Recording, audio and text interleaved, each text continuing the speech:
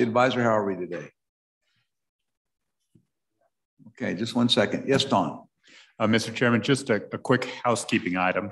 The governor has submitted 17 letters. They're available in hard copy in your top drawer.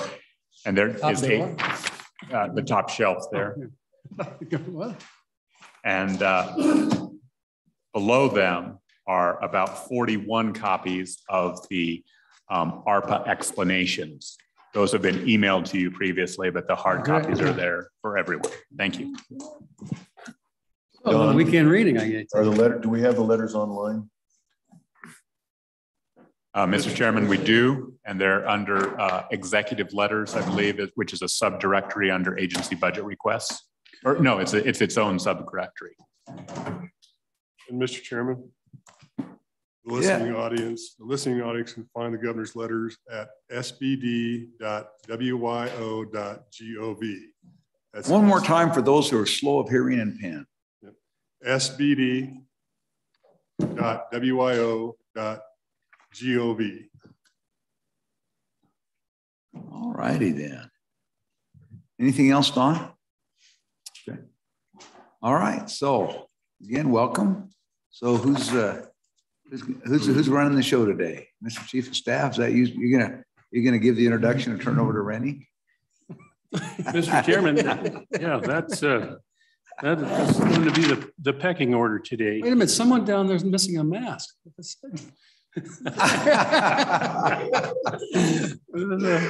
is she? I took it off so I wouldn't forget, sir. All right. All right. Thank you, sir. And good afternoon, Mr. Chairman and members of the committee. My name is Buck McVeigh. I'm the Governor's Chief of Staff. I'm joined today as well by Rennie McKay, our Policy Director, and Erica Legursky, Senior Policy Advisor. And in addition, there's a variety of other pertinent staff here that will be available to answer questions as well. But Mr. Chairman, in addition to these key folks here, Director Hibbard and his staff, I just would like to thank my staff, certainly Rennie's policy staff and my administrative staff for the immense effort and immense amount of work that they've put forward in getting these letters done. So we couldn't have done, I couldn't have begun to have done it without their steadfast and tireless effort. So as Mr. Richards said, we have 17 letters that we will discuss this afternoon. I will present the first 15, and then the letters 16 and 17 directly relate to the ARPA funding. And so with that, Mr. Chairman, I will start off with letter number 1, which is the Department of Health Superflex Authority.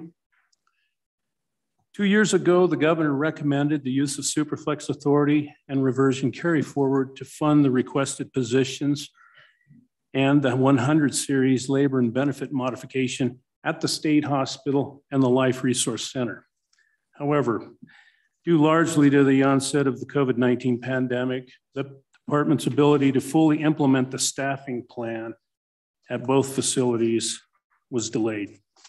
Not knowing the full extent of the pandemic or how long the current federal policy changes will continue in the future, the governor is recommending once again allowing the Department of Health to keep its $1.7 million standard budget and reauthorize the use of the 29 additional positions that were approved in the 21-22 biennium for use at the newly constructed WDH facilities. And Mr. Chairman, the governor also recommends giving the Department of Health Superflex Authority and reversion carry forward authority from budget fiscal year 2021 into budget fiscal year 2023.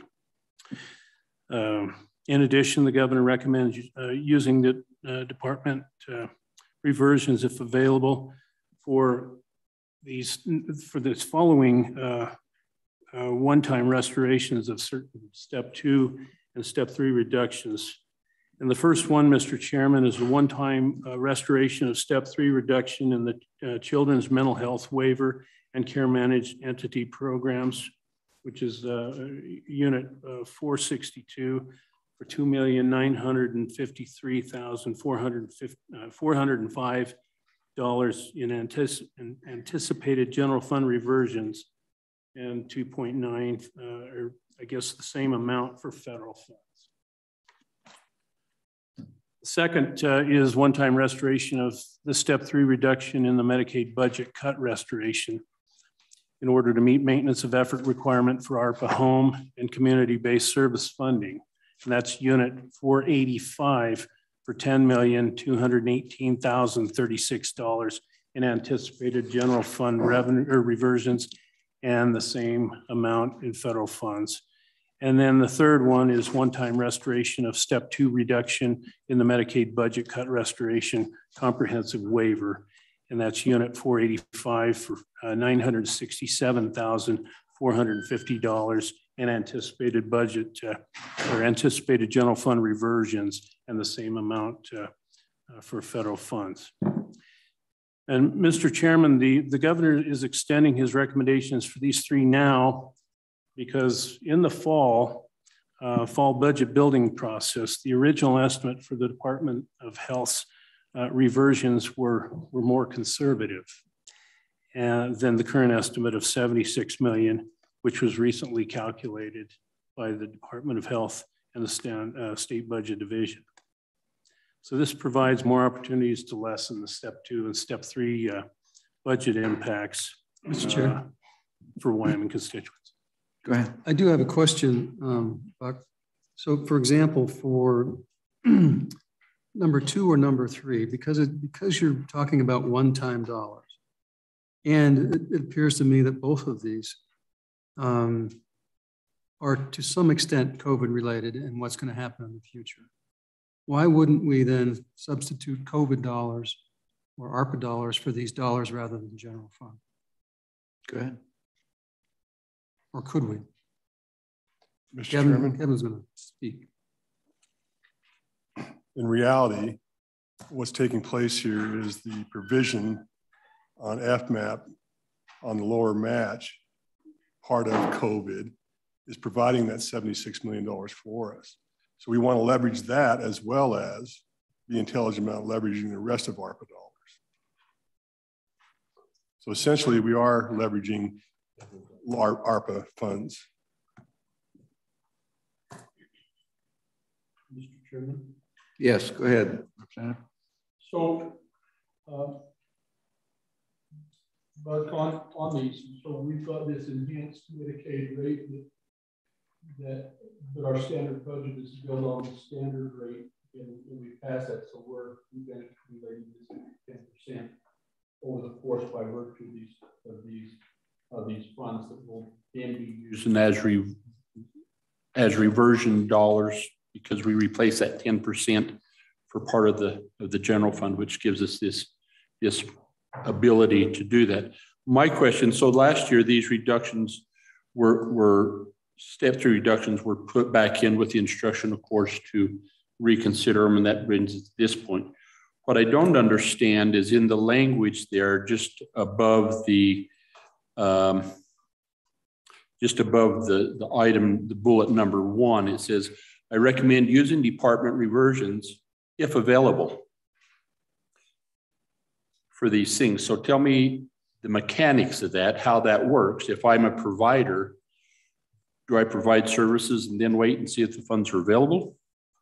Or can you help walk me through how that wording, how do we get around it? What do we do?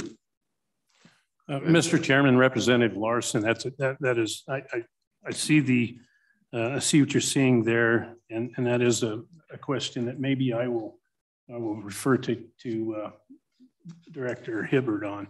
So we're flipping coins here, Director. Black mask wins. Go ahead, Stefan.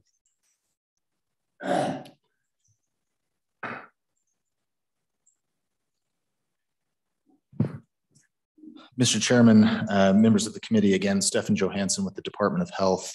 The answer to that question, Representative Larson, is these restorations would essentially put the money back in our budget. The source that we're funding them with is just not an appropriation, it's a reversion carry forward, as you know. So the providers wouldn't be, if this were approved, would not be in limbo waiting for that money. We would be on the hook to provide it. The language here that says if the reversions are available really refers to how things could turn around in the last 5 months of this biennium, that 76 million we project might not be as high. If that happened, which I don't anticipate it will, we would handle that budget deficit in the supplemental session. The department would be able to cover these areas in the first 6 months of the new biennium quite easily. Thank you. Okay. All right, continue. Very good, Mr. Chairman. That concludes this letter, and we offer this recommendation for the consideration of this committee. All right, thank you. Any other further questions? All right, continue. Mr. Chairman, letter number 2 relates to the Department of Corrections Superflex. On January 13th of 2020, the governor submitted the Department of Corrections Superflex letter number 9, which recommended allowing the Department of Corrections to continue to use Superflex authority in the management of its budget to assist with the retention, recruitment, facility repair, out-of-state inmate placements, and to address hepatitis C. State's been able to conserve approximately $320 million in general funds by partially funding the Department of Corrections and the Department of Health with ARPA funds. However, we believe that the Superflex authority is still a needed tool for these agencies. Therefore, the governor is recommending continuation of the Superflex authority. And Mr. Chairman, that concludes That's that. On that one. Okay, any questions? All right, continue. Thank you. Letter number 3, Mr. Chairman, is the Wyoming Military Department Capital Construction Projects. And this letter is meant to clarify the fiscal year 23-24 budget proposal for the Wyoming Military Department that was presented to you during the governor's budget presentation on November 15th. Our office was quite frankly unaware of 2 out-of-cycle requests that the military department briefed you on at their December 13th hearing. Both projects require appropriations of 100% federal spending authority in order to secure the federal funding awaiting our actions and to begin construction. And Mr. Chairman, those projects, they are referenced as project numbers 3 and 4, the Evanston Cemetery expansion and the Camp Guernsey ASP administration. Actually, Evansville Cemetery expansion, but. Oh, what did I say? Evanston. You said Evanston, Evansville. Gosh, okay. Although Evanston would probably like to have one of those too, so yeah. Evansville. Thank you for that correction, Mr. Chair. Project numbers 1 and 2 for the Camp Guernsey Barracks were previously submitted to you through the normal budget process, and the State Construction Office briefed you about these on December 7th. All 4 projects are requested to proceed with level 3 design and construction. Mr. Chairman, the governor directed the military department to review these 2 new requests at the State Building Commission meeting just last week in January. The department briefed them earlier this week, and the SBC subsequently approved these projects. So the governor is therefore recommending the appropriation of projects 3 and 4 in the total amount of $4,279,180. $4,279,183 in federal spending authority. This in addition to the previously recommended $12 million. This is in addition to the previously recommended $12 million in federal funds for the Camp Guernsey Barracks. And the governor, Mr. Chairman, also recommends that projects 1, 3, and 4 become effective immediately to secure federal funding as soon as possible and preserve the majority of the 2022 construction season to advance the projects this calendar year. So, Mr. Chairman, we offer this recommendation for the consideration of your committee. All right, thank you. Questions? All right, continue. Thank you. Thank you. Next letter number 4, employee compensation. Mr. Chairman, during the governor's budget presentation, he mentioned that he has heard from virtually every agency about the strife they're having to attract and retain employees. Turnover and vacancies are straining the ability for the state to provide the services that Wyoming people demand and, quite frankly, have come to expect. And frankly, the state, from what we have seen, is hemorrhaging its talent and experience.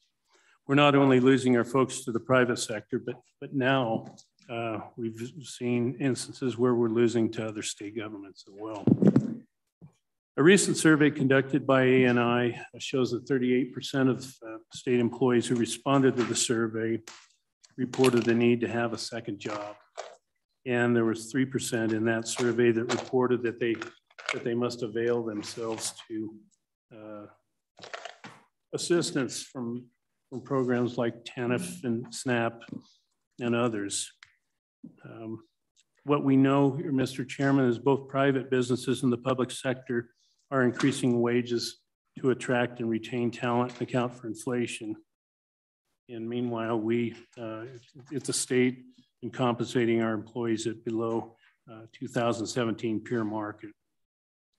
And the fact that the locals now and local governments and private sectors are able to do this, and they're doing it to raise salaries, it's kind of exacerbating the dilemma that we're having here in hiring and retaining quality staff. And as it states in the letter, we believe we're not asking for the moon here. Rather, we're simply asking that we move employees closer to the market and implement merit pay that has really never been fully implemented or partially that I know of. The general fund's compensation request is for approximately $54 million. And Mr. Chairman, this includes the executive branch, the University of Wyoming, Wyoming Community College Commission, and the judicial branch. It also includes public television, judicial conduct and ethics, business council, and the Wyoming Energy Authority. And I know that you folks have been briefed about this and provided details from ANI. So with that, Mr. Chairman, we ask for the committee's favorable recommendation for this proposal. All right, thank you. Questions? All right, seeing none, continue. Letter 5. Thank you very much. Letter number 5 is the ECA, the external cost adjustment.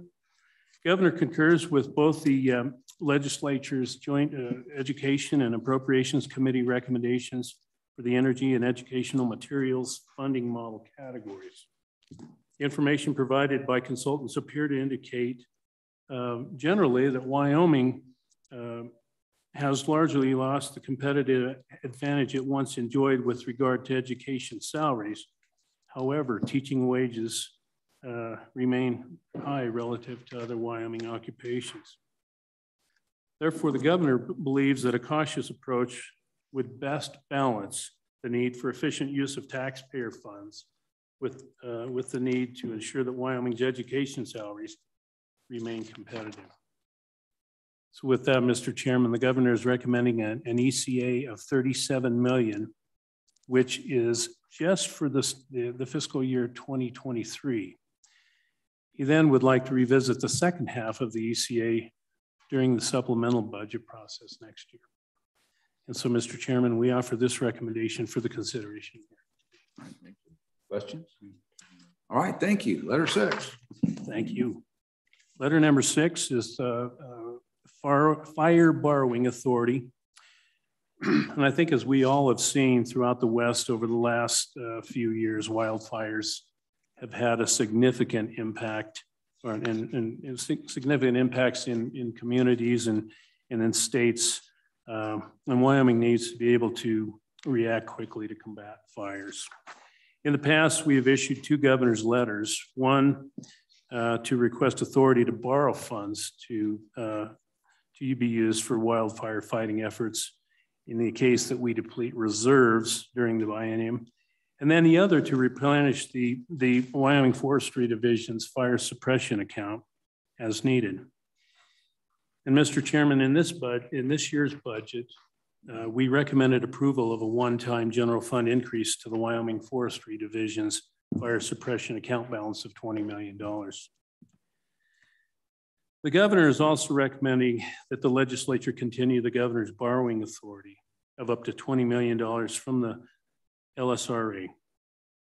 The borrowing authority that has been used in the past has proven to be critical in order for the state to respond rapidly to an extreme fire event or the events that could be above the amount in other contingency accounts. Mr. Chairman, we offer this recommendation for the consideration of the committee. Thank you. Questions? So going back just for hearing there, just so people don't get confused, there are three separate 20,000 asks between these letters in the budget. There's the 20 million in the, I said 20,000, 20 million in the fire suppression account, 20 million borrowing authority.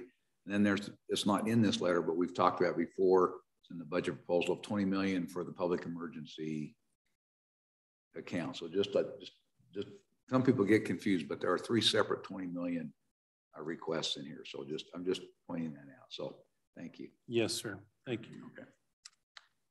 There's no questions there. I will move on to letter number 7. Letter number 7. And that is the Federal Natural Resource Account, FNRPA.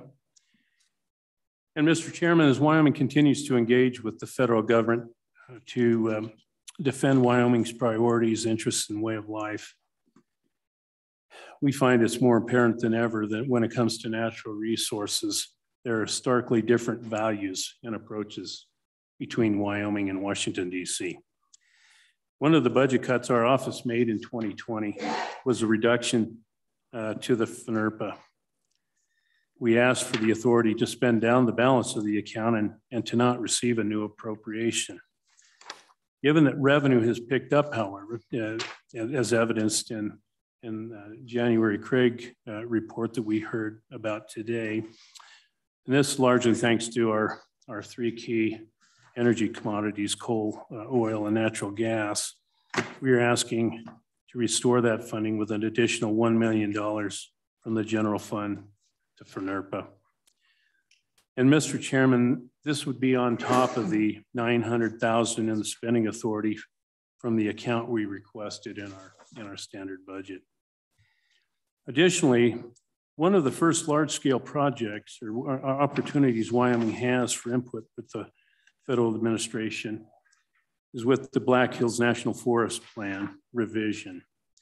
And by initiating the forest plan revision process, the U.S. Forest Service provides Wyoming the opportunity to have meaningful input in the process. The governor is committed to supporting Wyoming's engagement in the Black Hills National Forest Plan revision if the engagement is driven locally by a coalition of stakeholders and if South Dakota is committed to working with Wyoming. Therefore, he is also requesting an additional $1 million to the FNRPA expressly for the Black Hills National Forest Plan revision and the development of a community alternative plan. This would start in 2022, Mr. Chairman. However, because the Black Hills National Forest is spread across 2 states, this funding should be accessible to only be accessible to a coalition of local governments who formally join together to participate in the process. And again, if South Dakota also commits to matching our funding commitment. The governor is also requesting that $140,000 be added to the budget of the Division of State Forestry. This would be applied to the Wyoming State Forestry Good Neighbor revolving account, which is in Wyoming Statute 36-1-50 within the Office of State Lands and Investments budget. This proposal consists of $100,000 for the ability to contract, and an additional $40,000 for travel. So, Mr. Chairman, that's we ask for the committee's favorable recommendation for this. Go ahead, Representative Larson. Let me understand when you say the proposal consists of $100,000 for the ability to contract.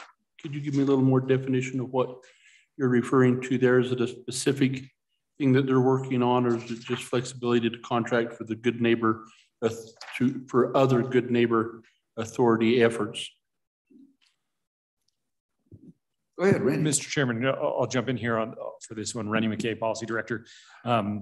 That 100,000 would be for the State Forestry Department specifically to have a role. So the million would be for local governments for its work in this community alternative building. But if we need expertise in terms of bringing in at the state level, that was our estimate for what the state would need to contribute and be able to contribute to the planning. So it would qualify as good neighbor because it's good neighbor allows only to be spent on national forests. So just to go back through, so what we had I think in the budget there was 900. So there's an additional million that's just basically for whatever purposes FNRPA account can be used for. But then you're asking for 2 restricted appropriations, another million that is not to pay for the local government's participation, but to provide resources for the local government to participate and defray costs.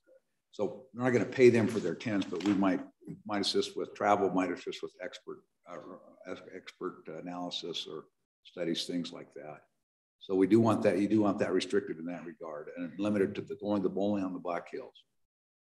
And then the 140,000 again. You still want that, but you want it restricted for use in the good neighbor revolving account.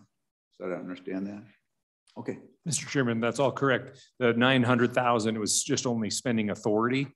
That's right. So the million to go into the FNRPA account, we think now is a good time to do that since there are additional revenues. So if that could last beyond this biennium because there are carryovers. So if we don't need it, this would be a time to invest in the account.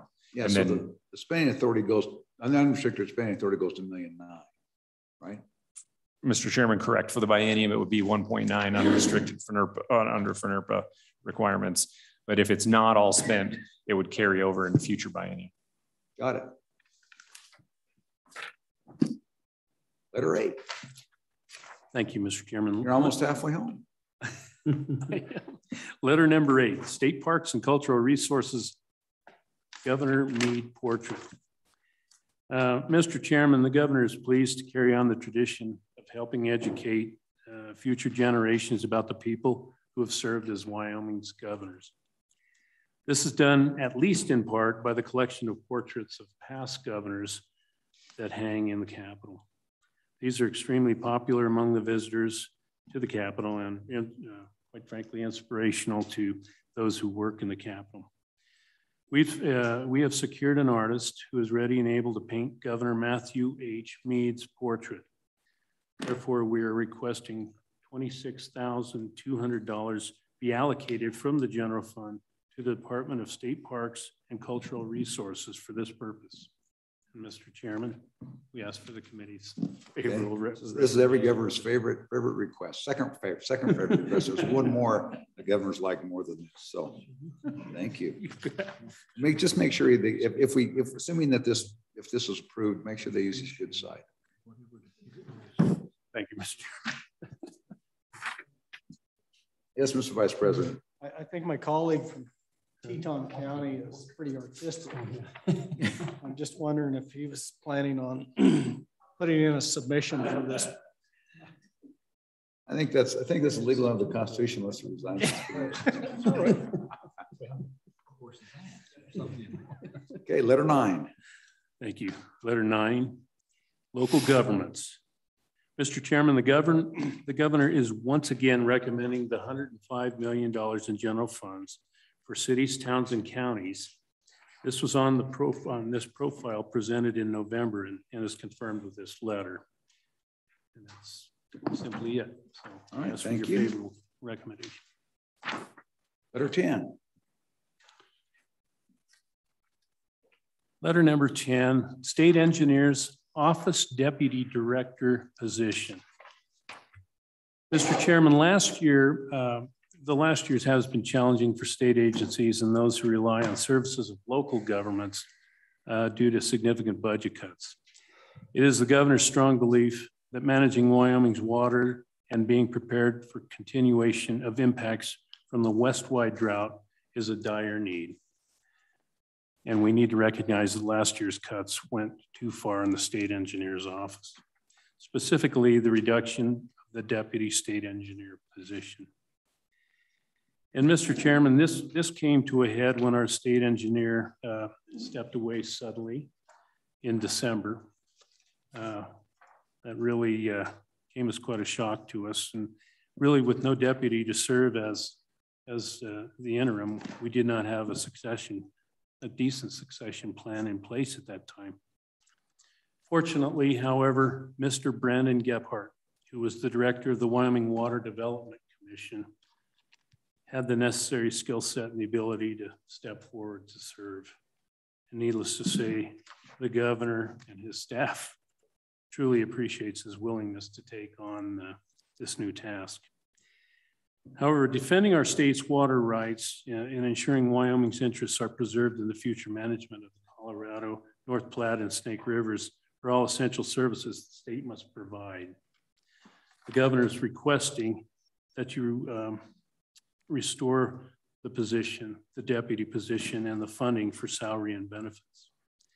To hire at the midpoint level, this would require $328,990.26 from the general fund to the state engineer's office.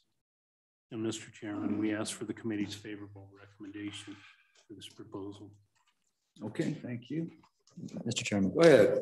I just want to clarify, this request is different from the position for a somewhat similar amount in Green River. This is a different position, is that right? Mr. Chairman, Representative Stith, yes, sir, it is. Thanks. We're still distinctly different from the analyst position that we're looking for in, out west. Okay. Continue. Letter 11. Letter number 11, the Wyoming State Geological Survey. Mr. Chairman, the infrastructure bill appropriates billions of dollars to advance carbon capture, hydrogen, and nuclear development and infrastructure projects, all of which can and should be sited in Wyoming. In addition, the bill targets hundreds of millions of dollars towards critical minerals research, mine waste recycling, and a rare earth element processing demonstration project. The nation is recognizing the more we rely on advanced personal technology, electric vehicles, and mass production of wind and solar facilities, the more critical materials are in demand. The ability to meet the required match of some of these federal funds is limited, however, due to the reduced staff at the State Geological Survey. We are therefore at risk of losing federal funds. The other major change since the November budget submission, excuse me, is a continued improvement in our revenue forecast. Therefore, the governor is recommending that you approve this request for $201,435 in general fund dollars for the creation of an economic geologist, critical minerals position. And Mr. Chairman, we ask for the committee's favorable consideration for this proposal. All right, thank you. Questions? Thank you. Continue. Letter 12. Letter number 12. School of Energy Resources. The governor supports using general fund dollars made available through revenue replacement for a potential match to federal funds. The infrastructure bill appropriates billions of dollars that could be used for carbon capture, hydrogen, nuclear, and infrastructure projects that should be built in Wyoming. While we do not know if and what the federal government will require from matching funds, the governor proposes having those funds ready and available. The School of Energy Resources will need to keep policy and center of excellence personnel to help guide these projects to Wyoming. And so, Mr. Chairman, the governor is now requesting approval of the $1,170,000 in general fund that was originally requested by the SER. This would allow them to keep the personnel at the Center for Energy Regulation and Policy Analysis focused on assisting state agencies in commenting on the flood of federal regulations that have been proposed and will continue to be proposed by the current administration. Without this funding, Mr. Chairman, the ability of the SER to support the state's efforts to apply for infrastructure projects, to analyze federal policies, and provide comments supporting Wyoming interests will be curtailed, if not eliminated, just when we need it most. So, Mr. Chairman, we ask the committee's favorable recommendation for this proposal. Thank you. Questions? All right, continue. Letter 13. Thank you. Letter number 13 is the Wyoming Energy Authority. The Wyoming Energy Authority is very similar to the SER when it comes to the infrastructure bill and again, the January Craig report. The Wyoming Energy Authority was established to be a nimble state entity to identify, analyze, and promote energy-related industries and projects. However, the expertise of its staff is not limited to existing industries, but that is truly the base from which they will operate. The WEA does not have the appropriate staff to keep pace for what we expect the state will need during the next biennium.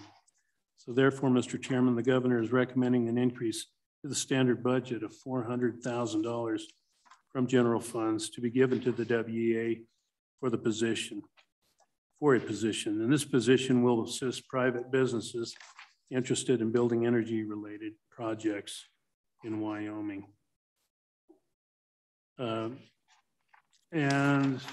this, I will point out, this position will complement the existing WEA staff by managing all external corporate relationships, ensuring that the industry and the federal or state public partners receive guidance when considering energy-related projects in Wyoming.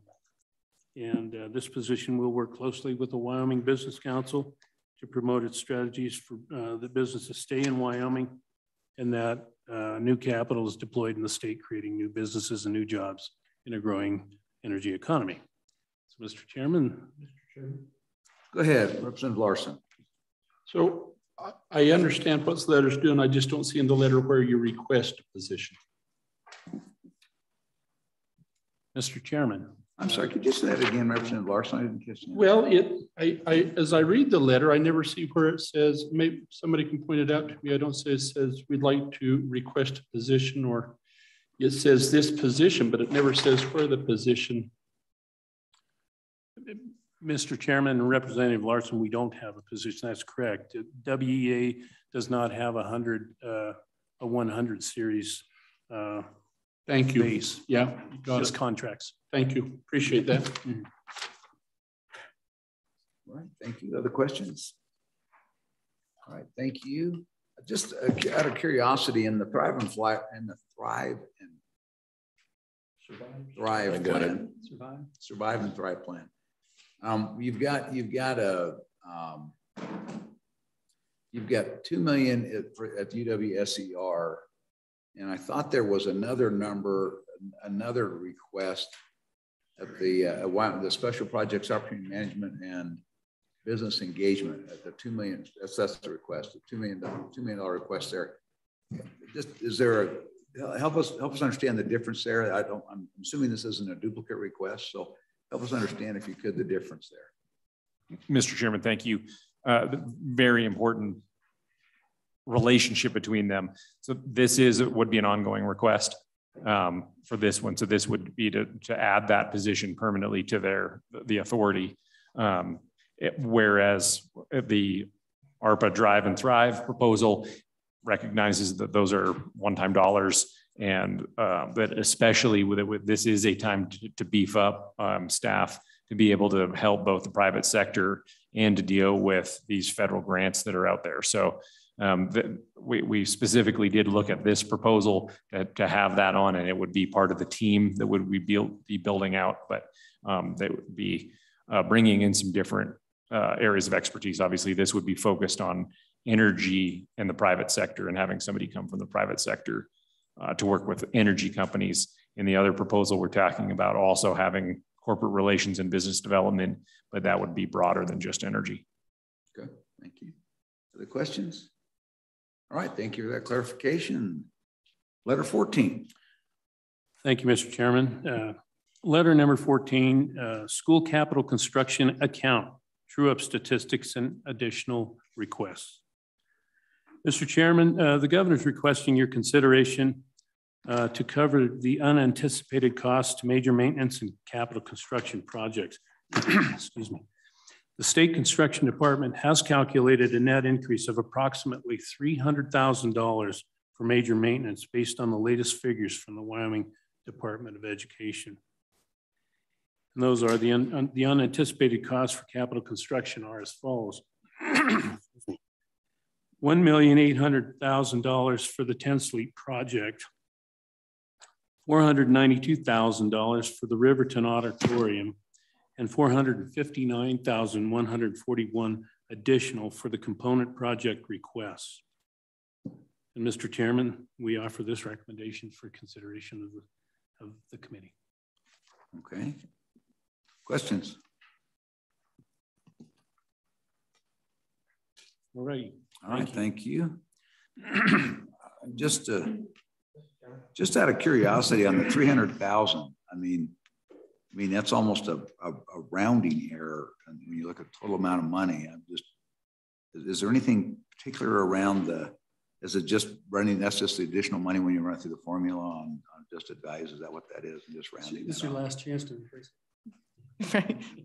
Mr. Chairman, Erica Ligursky, Senior Policy Advisor, Governor Gordon. Yes, when I talked to, you're exactly right. When I had talked to Laura Anderson at this State Construction Department, it was based on some conversations that you had with that division about the calculation. And so they had just reran that calculation from the previous figures that they had given for the major maintenance. Okay, thank you.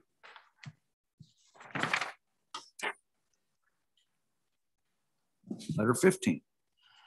Thank you, Mr. Chairman. Letter number 15, grant writing. Mr. Chairman, from the state to local government level, Wyoming has been clearly understaffed when it comes to applying for and securing grants from the federal government or private entities. Given the opportunities to make some one-time investments now that could yield benefits in future years, the governor is proposing that we invest in grant writing capacity for the state and to support local governments. At this time, we can't tell you if it would be more successful to hire capable individuals or award a contract to a private business with experience in this area or some combination. Therefore, the governor is requesting that you give some latitude to our office to either use the 100 series money for temporary positions or use 900 series funds for contracts. And it is the governor's belief that in particular, this is key to having a shared resource for cities, towns, and counties and other local governmental entities to get support on applying for grants. And therefore, the governor is proposing $600,000 of one-time funds from the general fund to our office for the purpose of adding temporary staff or contractors to serve local entities and state agencies. We believe firmly that we should track how many grants this funding brings in and use it to determine if this should be an ongoing investment. So, Mr. Chairman. Go ahead, Mr. Vice President. So a question on this, it doesn't specify whether these would be federal grants, foundation grants, state grants. There's a whole number of different potential entities that you could do grant writing for. And then is there a particular area of focus? Is it for infrastructure grants, or is it for cultural resource grants or natural resource?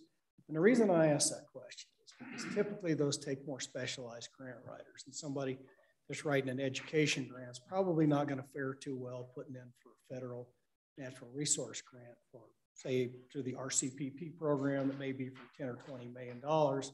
They lack the skills to do both because they're technically aspects. So is there a focus on these grants? Are they specifically for federal? And is there a certain, within the local government spectrum, direction for that type of grant writing expertise? Mr. Chairman, is that all right? Who's going to answer that one?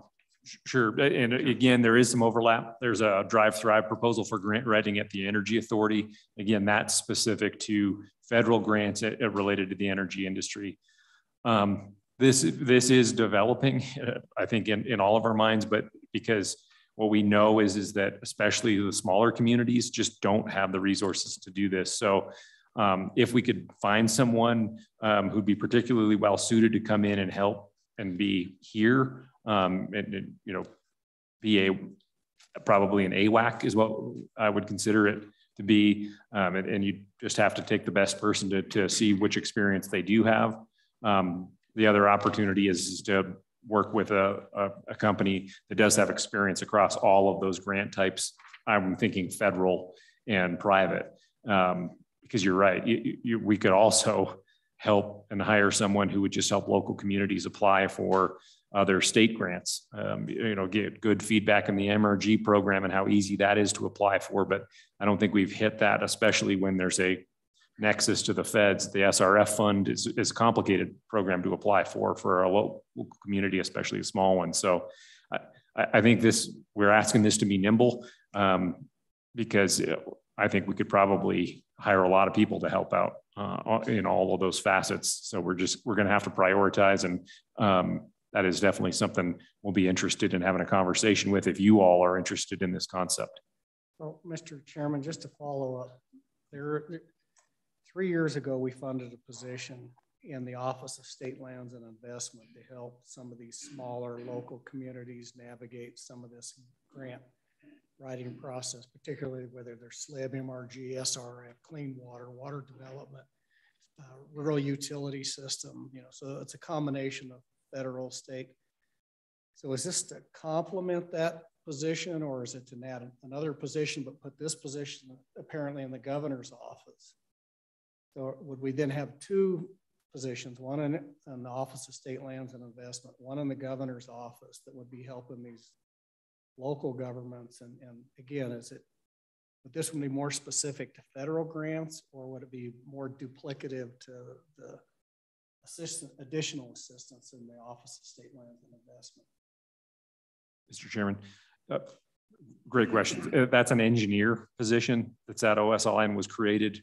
The governor asked you for it in the 2019 session, and that position is more focused on helping in the process, not necessarily doing applications for locals. So it certainly wouldn't be duplicative if you wanted to hire somebody and bring them in to help locals do applications, because that support for state grants like that isn't happening right now, I'd say. There are great people in the Office of State Lands who do help, and the MRG program is an example of a good application process we have down.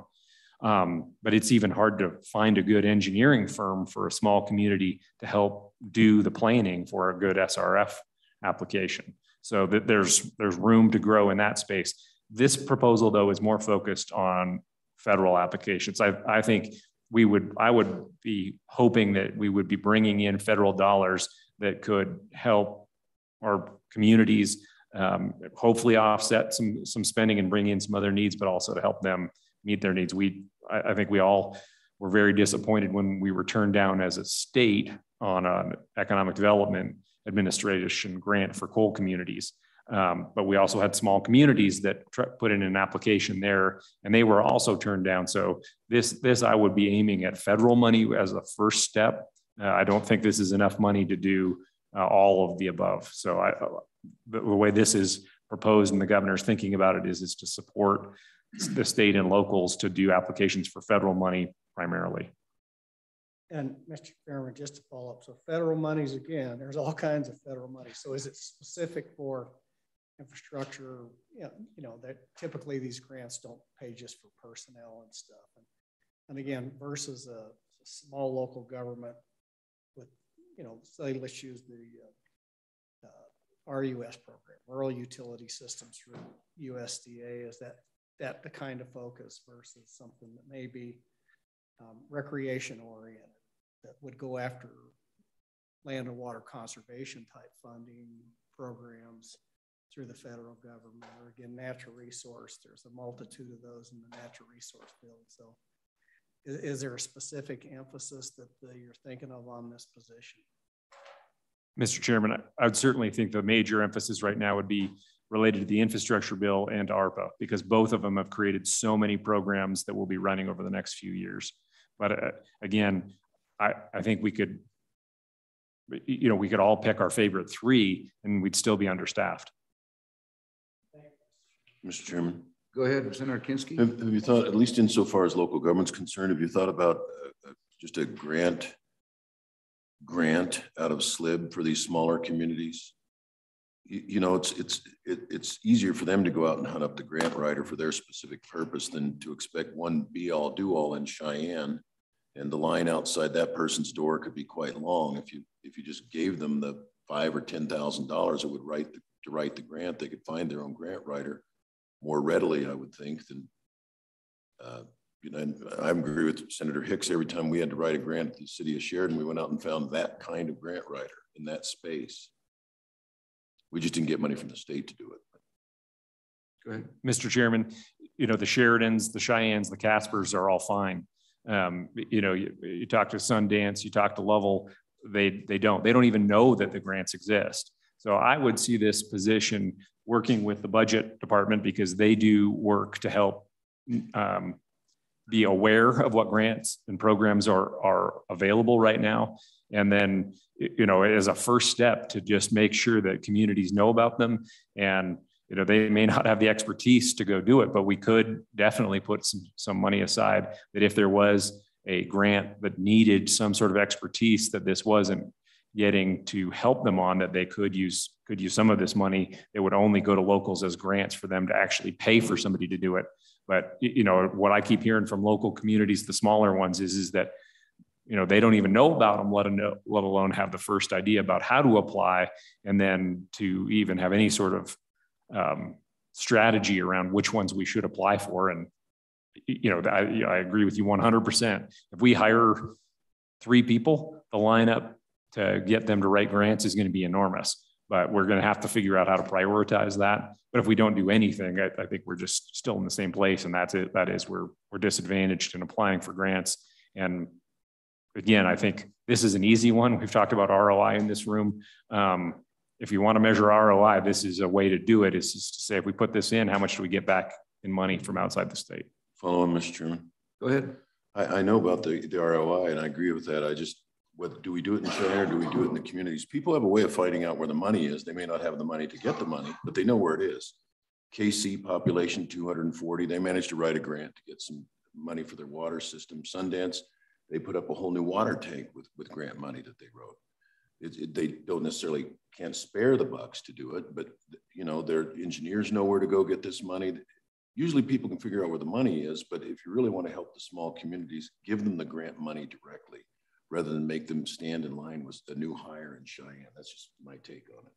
Thank you, Mr. Chairman. Mr. Chairman, I think those are good points. The Sundance program, though, Homeland Security absolutely helped them apply for that.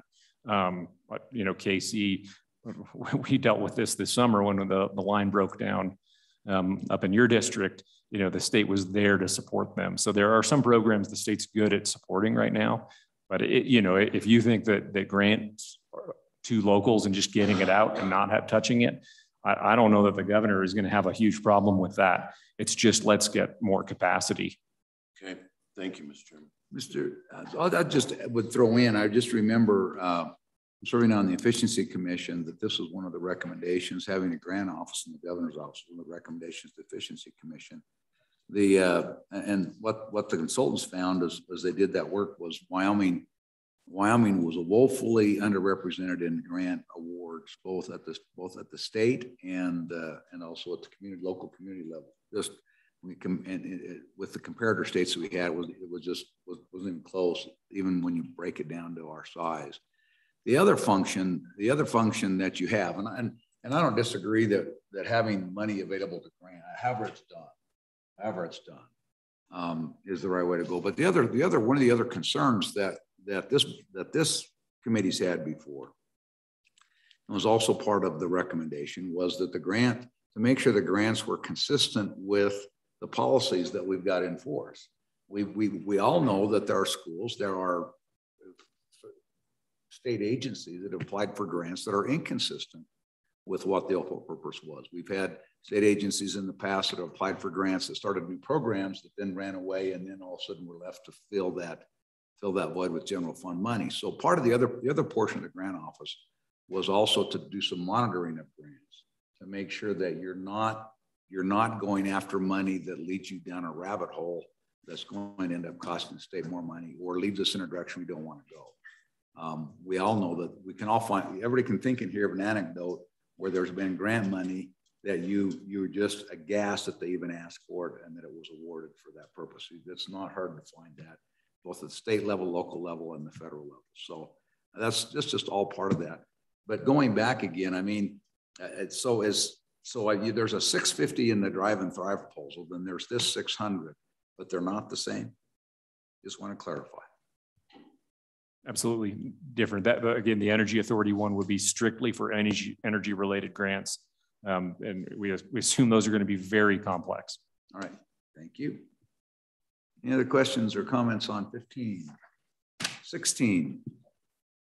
Mr. Chairman, thank you very much. Letters 16 and 17 are both related to the ARPA revenue assistance and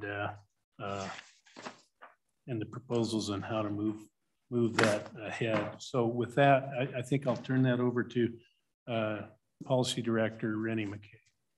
Okay, Rennie. Mr. Chairman, hopefully these are quick for you. Letter 16 is an update. We got new guidance from the U.S. Treasury last week. And so within that, there was a change on the calculations for revenue loss. And so this letter updates that and looks at our plan on how to convert that, including or how we can use that revenue replacement funds for eligible projects and FMR by using the ARPA dollars for highway construction, which is an eligible use. That would free up the ability to have FMRs go into the general fund. So that's that letter in a nutshell, but I turned it over to Director Hibbard to see if he has anything to add. Thank you, Kevin. Mr. Chairman, this week we discussed revigorating the research on permissible uses of ARPA, particularly in the conversion of ARPA direct to ARPA revenue assistance. And there's directors in this office that have been receiving emails from the state budget department to get to us those permissible uses. That would be the best way to do it, to find it in the standard budget if we can and leverage that. This letter is a contingency plan to ensure that we can convert the total amount that's available in revenue assistance by positioning us to use YDOT's FMRs because they do qualify for roads for the conversion.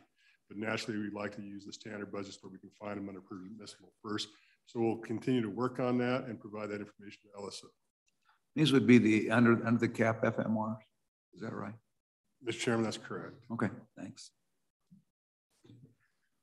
All right, thank you. Questions? All right. Letter 17. Mr. Chairman. It's the thickest one of all of them. Mr. Chairman, with that updated guidance that came out last week, essentially they did rulemaking on ARPA, whereas with CARES, they just issued guidance and then would update it in their FAQ periodically. They did rulemaking this year for ARPA. The new guidance and rule does not go into effect until April 1st.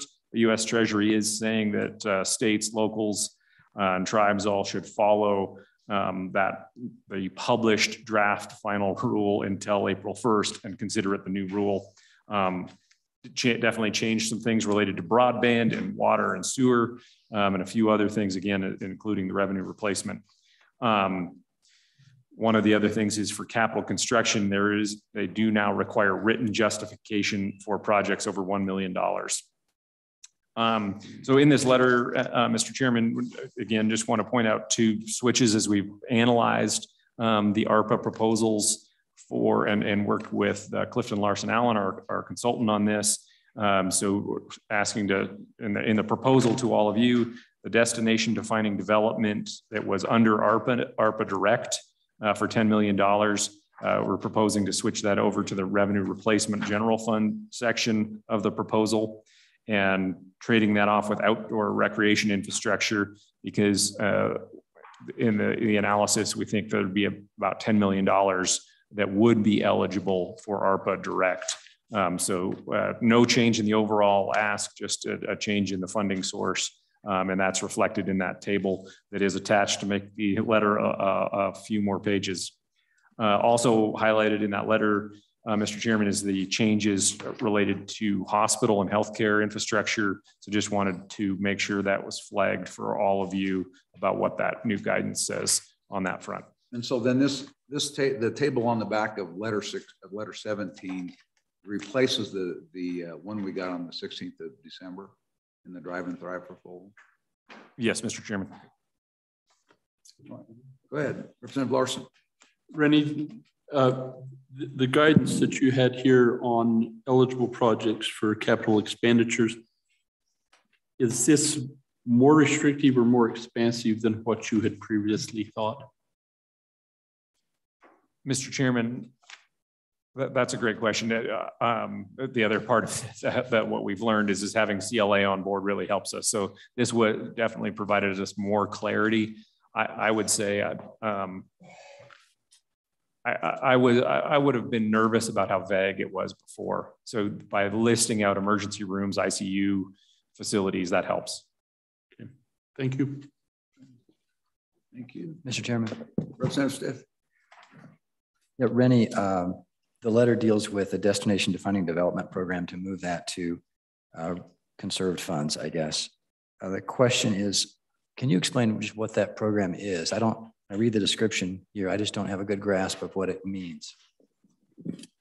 Mr. Chairman, that program is designed and proposed to put out funding to work with communities so that they would have the ability to, and you definitely need some matching funds on this. They had proposed, I think, $80 million would how they viewed it in their conversations with local communities. So this is really essentially just a pilot at this phase to try to help do some community development projects that would be what you would market in terms of that community. So just to throw it out there, David Street Station is an example that people have held up, that the creation of David Street Station has helped the Visit Casper organization promote downtown Casper better and give visitors something more concrete to come visit. So it's kind of anchor community facilities that are what bring in tourists and enhance their stay in the state.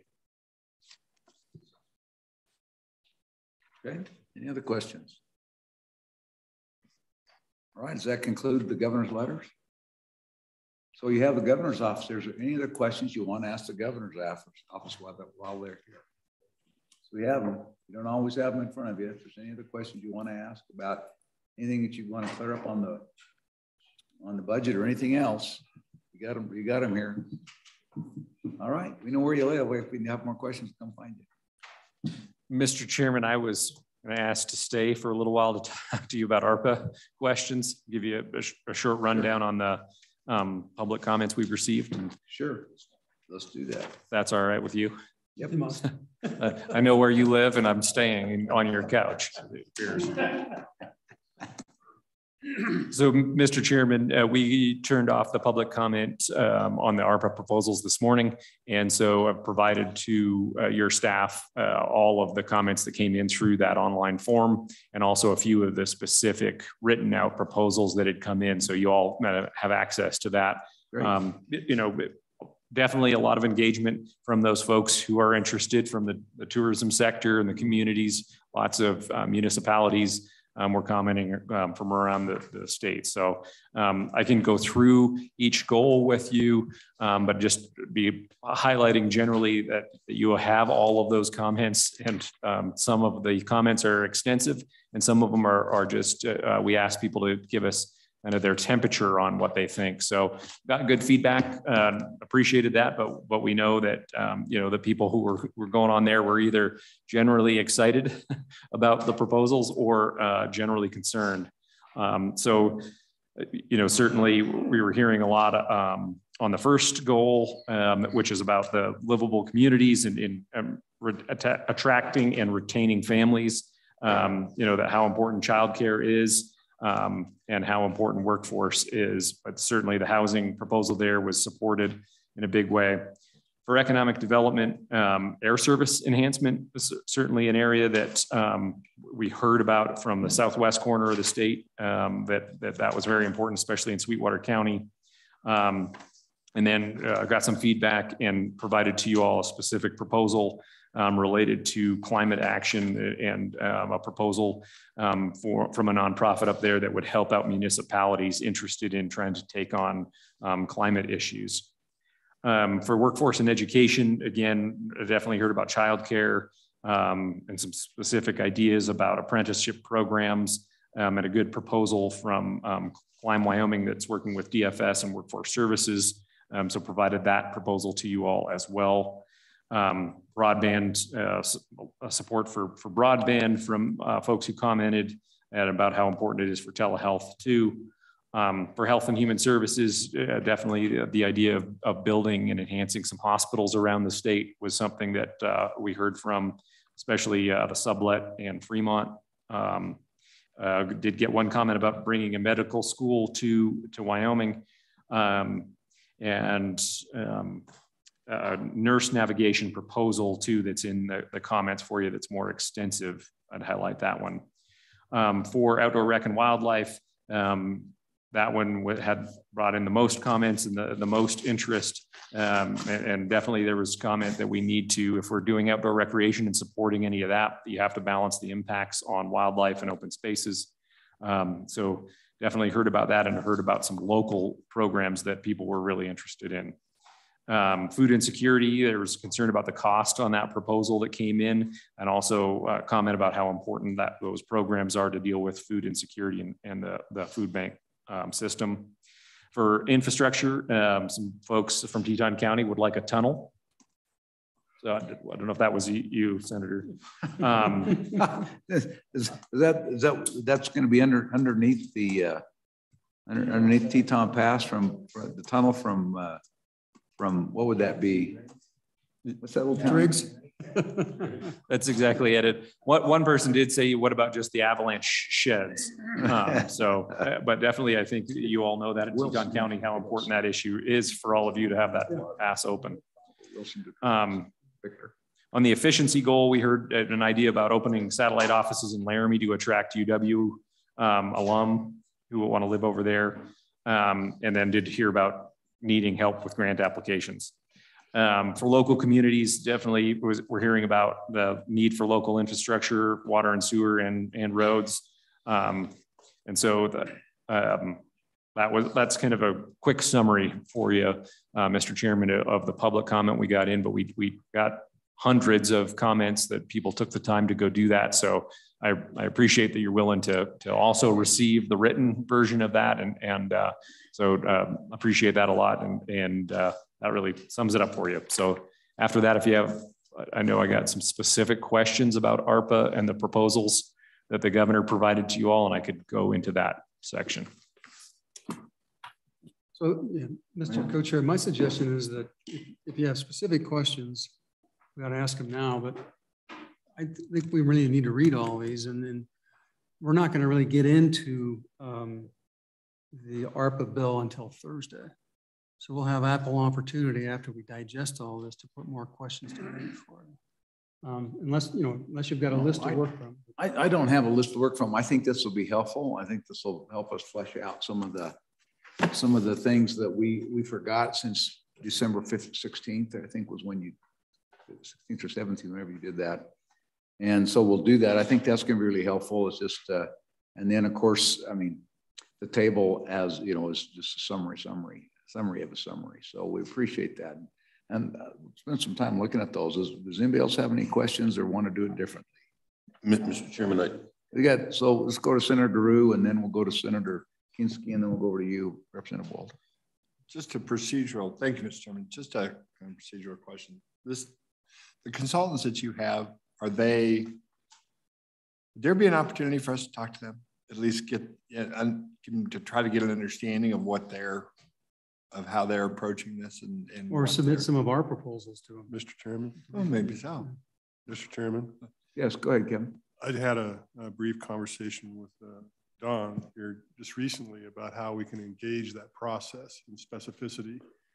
We'd want that to happen, and particularly as we go through the session, there's bills proposed and all those things. We have to continue to test all this stuff. So that's a welcome idea, and that was the expectation from the beginning. Go ahead, follow up. Follow it up. Yeah, that's kind of what I was looking for as far as this is going to be obviously a very fluid deal, and we're going to get new input, and so I was just wondering, it might be helpful for the committee.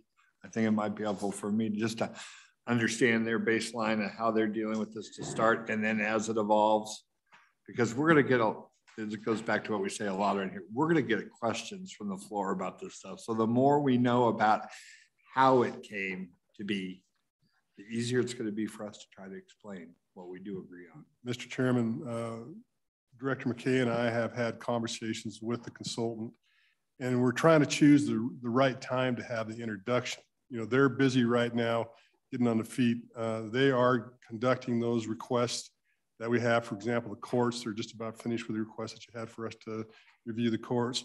But we're looking for the opportune time for us to actually have them either join us here or do it through teleconference to have an introduction to CLA and have you the ability to ask them questions to navigate and also express what your needs are like you're doing right now, because we want to fulfill those needs. And that's what the contract was for.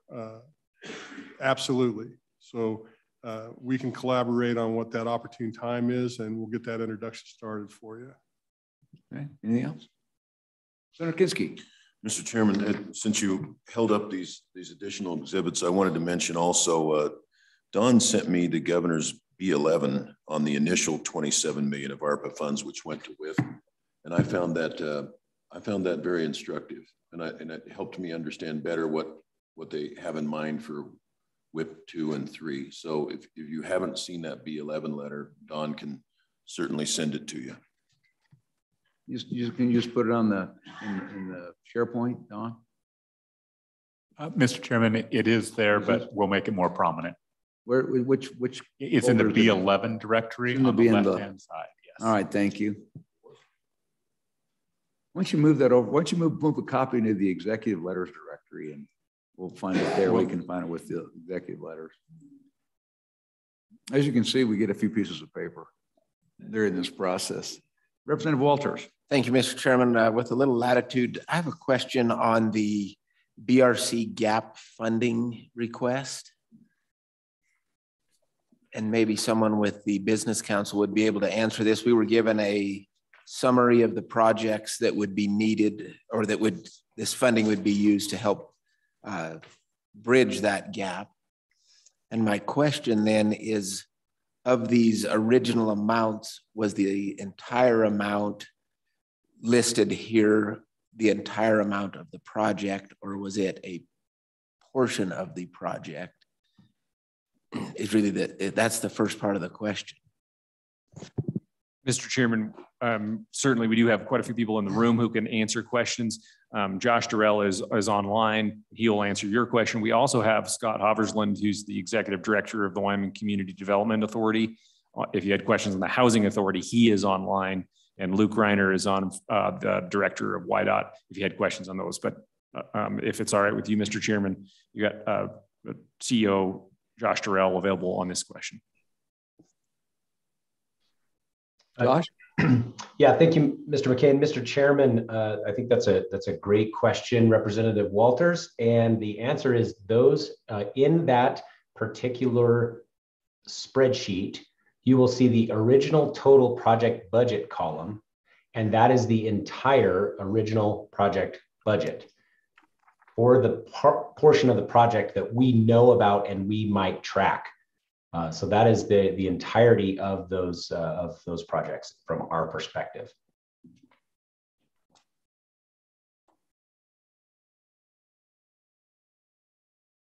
Mr. Chairman. Senator Kinski. A follow on to Representative Walter's question. And I appreciate the spreadsheet. It's very helpful that shows 4 of the projects, which have some big numbers attached, haven't started. It'd be helpful if you could give us some options on how they can cover that gap. We can make them pay for it. We can pay for it. Are there other grant opportunities for them, in particular CDBG? I don't know enough about how that program works to know whether they can go back to the well, to the feds instead of us covering that gap. Give me some idea on what some options are besides us writing a check. Mr. Chairman, if I could answer that. Sure, go ahead, Josh. Senator Kinski, that is part of what we're doing. And I think a couple of things are notable here when it comes to what are their options moving forward. So in a number of these projects, I believe 3 of these projects that are water related, and water is an element of economic development and something that we do help with for infrastructure quite a bit. Many of those projects, we are working with SLIB to determine if those projects can, receive help from any of their programs.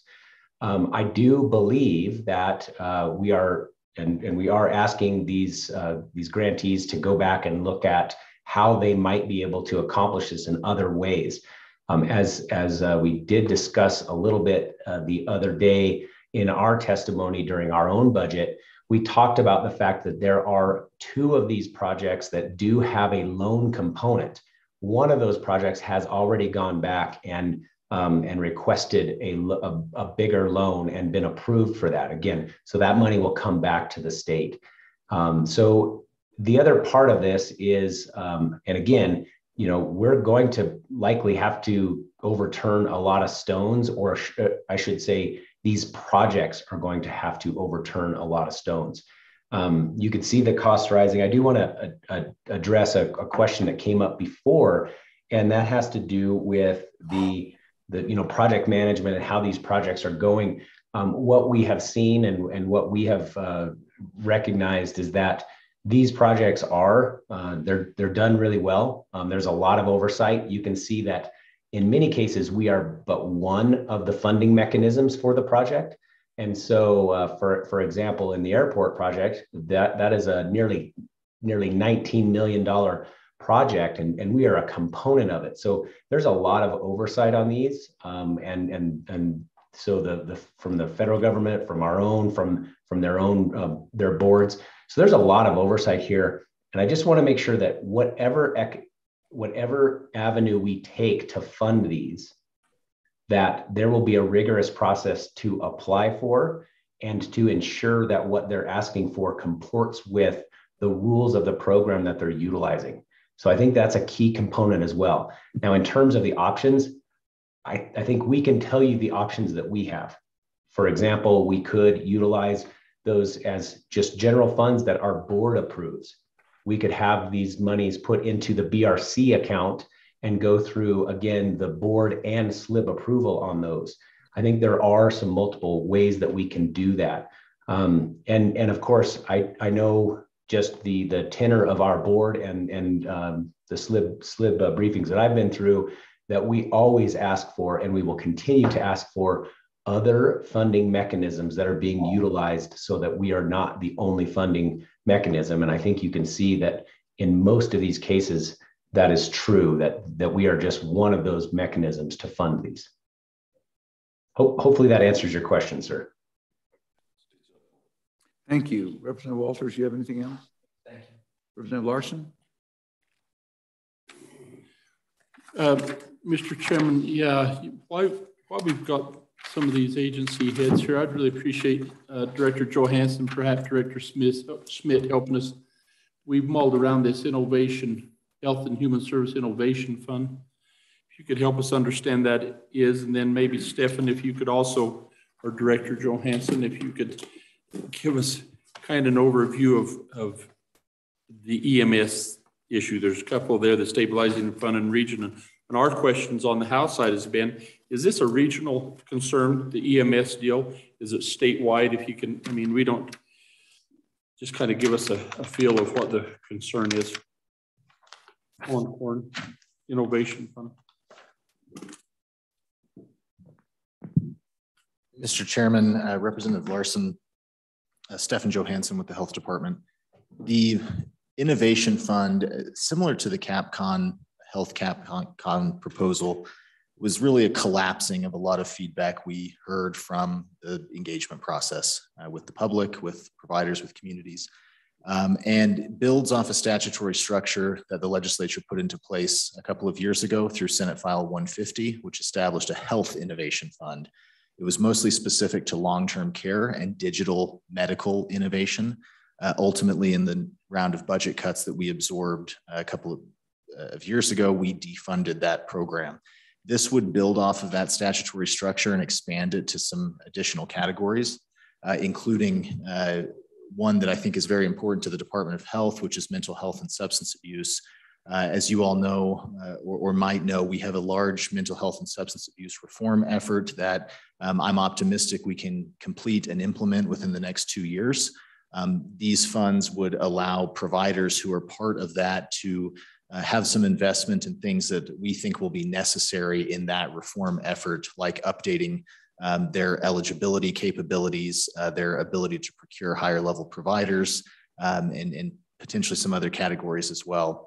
In addition, in the Innovation Fund proposal, we do have long-term care as part of that, similar to what's articulated in Senate File 150 from a couple of years ago, and a category that I'll defer to Director Schmidt on human service innovation, which relates to recent congressional legislation in the Families First Act, as well as I think a general state preference for transitioning providers to best practices. So I'll kick it to Director Schmidt to give you a sense of those. And then happy to talk about what we envision the structure of the Innovation Fund to look like, the application process, et cetera. Dr. Schmidt. Mr. Chairman, Representative Larson, about the questions around the Human Services Innovation Fund. As we've been working in just throughout my career, there's always this conversation about best practices and converting all of our services to best practices or implementing things that we know that work. But very seldom do we have an opportunity for funding to help our providers do just that. So part of the Innovation Fund thinking also was as a result of feedback received from stakeholders that said, we would appreciate the opportunity to be able to review the services we provide and look at how we can make them more evidence-based, practice-based. The tie-in, though, to the legislation that the director mentioned really comes around Families First. And Families First allows us to use 4E money, Title 4E money, which is right now for children in placement. What the Prevention Act let us do is if we have approved programs that are evidence-based, we can draw down 4E money to provide those services. So it's been a change in how child welfare looks at its services, but we don't have any money right now that would be able to provide to providers to be able to look at their programming, look at their business operations and make that switch. So that's just one example of where we would see human services dollars being available. It would be a grant-based program, just as Stefan mentioned. It is so that we can compare apples to apples. As we've received feedback from all of the stakeholders, they were all over the board. And so as you're reviewing all of these proposals, how do you make a determination about which one is better perhaps than the other? So the grant proposal, the grant application process will allow us to establish the eligibility requirements that are one, already in ARPA, and then two, can reflect the conversations that you've been having and we've been having since the strike team was actually created. So it is a repository type thinking, a grant type thinking, but you know, we were receiving grants or proposals for $50,000 and then $500,000. How do you compare those two?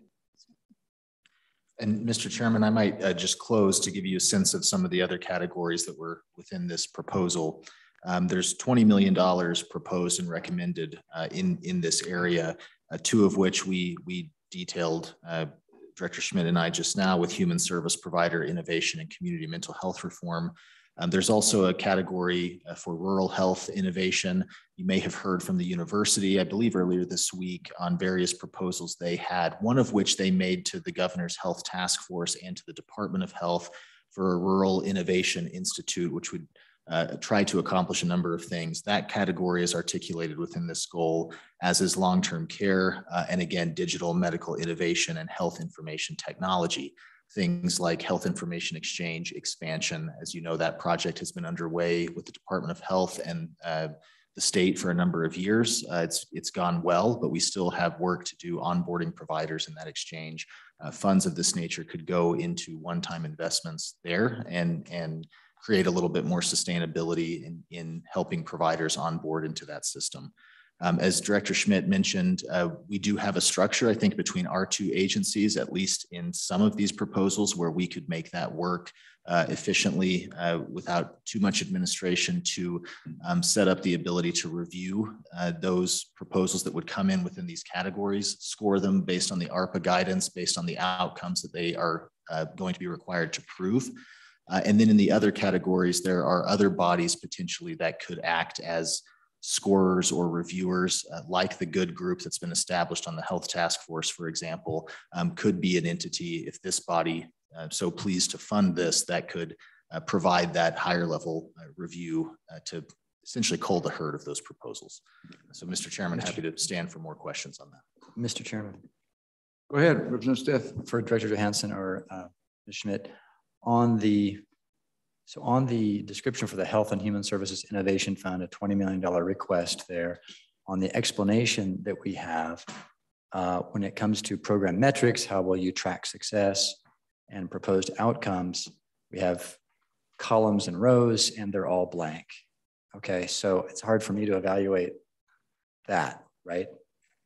I don't even, and on the tracking success, even the metric is to be determined. So, you know, I'm just having a hard time making this concrete to evaluate whether it's a good idea or a bad idea. And so is there any way to fill in the blanks?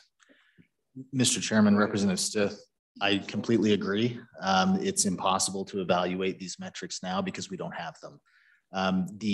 To give you a sense of what was put into statute with the previous innovation fund long before COVID, the legislature articulated that we wanted to save state dollars in long-term care and provide additional connectivity to digital medical innovation services. So our rules that were developed on Senate File 150 flush that out and say any company, entity, business, what have you, that wants to propose on that or wanted to propose on that must demonstrate a randomized controlled trial or scientific study to implement a project that will, for example, save the state money in long-term care costs.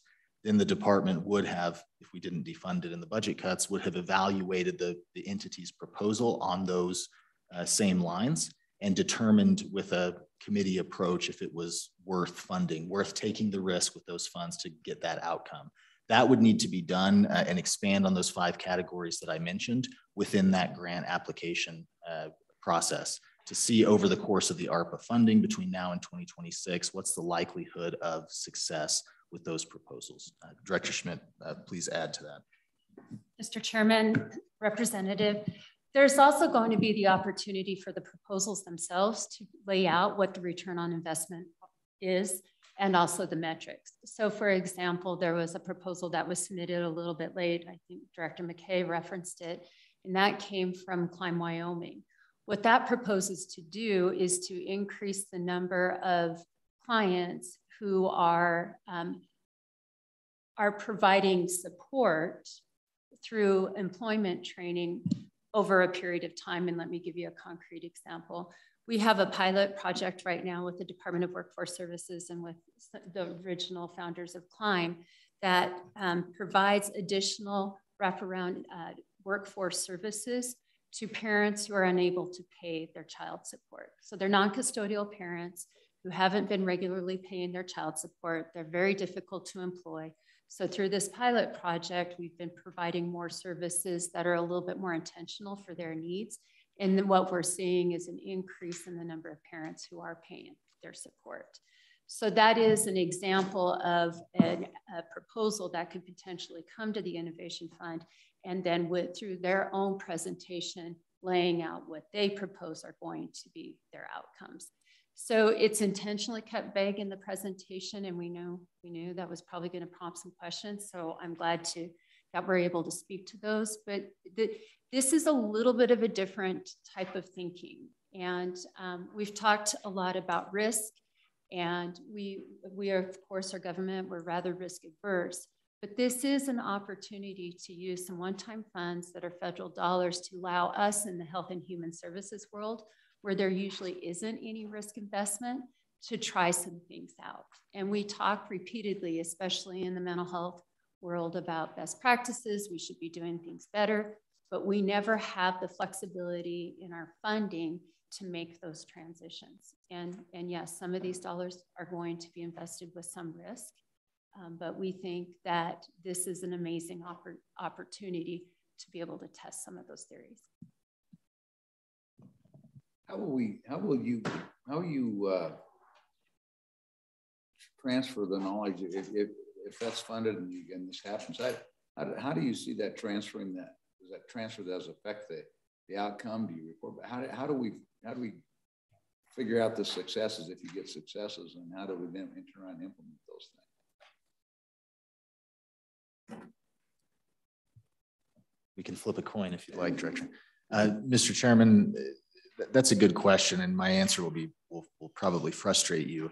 It will be a challenge to have fully demonstrable outcomes that are rigorous in the time period that's available in ARPA for all of these projects that I anticipate would be proposed under this innovation fund.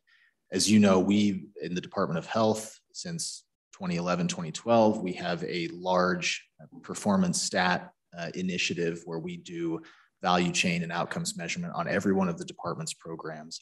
And even in that time period of 10 years, 11 years, it's still difficult with data lag and having the appropriate data source to measure the outcomes to really say with some of the Department of Health programs, do we know if they're successful? We will run into that in an innovation fund like this, depending on the projects that come in. But I think building off of the statutory structure that's in the proposal from that Senate File 150 bill, if we require the proposers to make sure that part of the proposal is a very rigorous study of what problem you're trying to solve, that will set us up for more success. But I will say with some of these proposals that we did get and baked them into the innovation fund, in 2 or 3 year time frame to really know if it's fully successful will be a challenge. As you know, especially in healthcare, but human services as well, it's frustrating to me, as I know it is to everybody here, that the professionals in that arena will say, well, we need 10 years to adequately study that. And frankly, we don't have the opportunity to do that here, which does, as Director Schmidt mentioned, create risk. That at the end of the ARPA period, if this were funded, there likely will be some projects and proposals that might show promise, and the decision would be in front of this body to determine if additional funding from state or other grant source would be necessary or would be desired. But I mean, it kind of gets back to what Representative Stith was asking. I mean, I get it. I mean, it's a little bit of, they're saying, trust us. And, you guys have a good track record, I think, as far as both performance and your administrative skills. So I think, there's some of that's there. So I guess the question I have is, how does this not turn into just, I mean, I think what we're looking for is this going to be, I mean, I don't think you intend it to be, but I mean, is he just going to throw up on the wall and see which of the stuff sticks, and then we'll see what happens there? Or, I mean, is there a more strategic plan about how you would decide who would get the grants and what areas or what foci, I guess you would have. It's not focuses, it's foci. Well, foci you would have on at the same time not going with the predetermined outcome, because that's not the point either, to just justify whatever your own predispositions were going into the thing. How do you manage that? Mr. Chairman, there's a lot there in that question. And so to some extent, on a technical side, the ARPA requirements, the eligibility requirements, are going to help us to kind of hone in on that. There's pretty specific categories. So that right there is going to somewhat start to filter through. So then what's after that? And that's a lot of the evidence-based practices. What are you doing? And I think that is where the key is going to be, is in terms of throwing it on the wall, right? So we're going to throw it on the wall, but the wall's not going to be huge. And you're at least going to have targets on the wall to throw it at. Okay. Mr. Chairman, I actually could envision kind of a matrix and some spaghetti, and then there we go. And honestly, it may be just as scientific. However, I do think that through experience and through the work that's already being done in the communities, I mean, this is really a community-based project. It is going to be, we would expect, local providers, local entities to be applying for funds to be able to address some of the programmatic issues they've confronted, and that are more than likely exacerbated due to COVID. So, you know, it's an answer without really an answer, but I do think that collectively there's been enough experience with working through and working with our partners that we're going to know a little bit more about how to frame it so that we can get a little bit more specific in terms of what is it we want to achieve. I do have to say though, so because if we're called back in 3 years and asked, well, how'd it go? I mean, I do expect that there's going to be some that just don't work out. I mean, that is going to be part of it. And we do that all the time. We do that at the federal level, at the state level, when there's grant opportunities. Sometimes those projects work and sometimes they don't. And I don't know why that would be any different here. I think what is different though is the opportunity. And I have not had any experience in my career where there's been this kind of infusion of federal dollars that without a whole lot of skin in the game from our end, that we have a great chance to really test something. Mr. Co-Chair.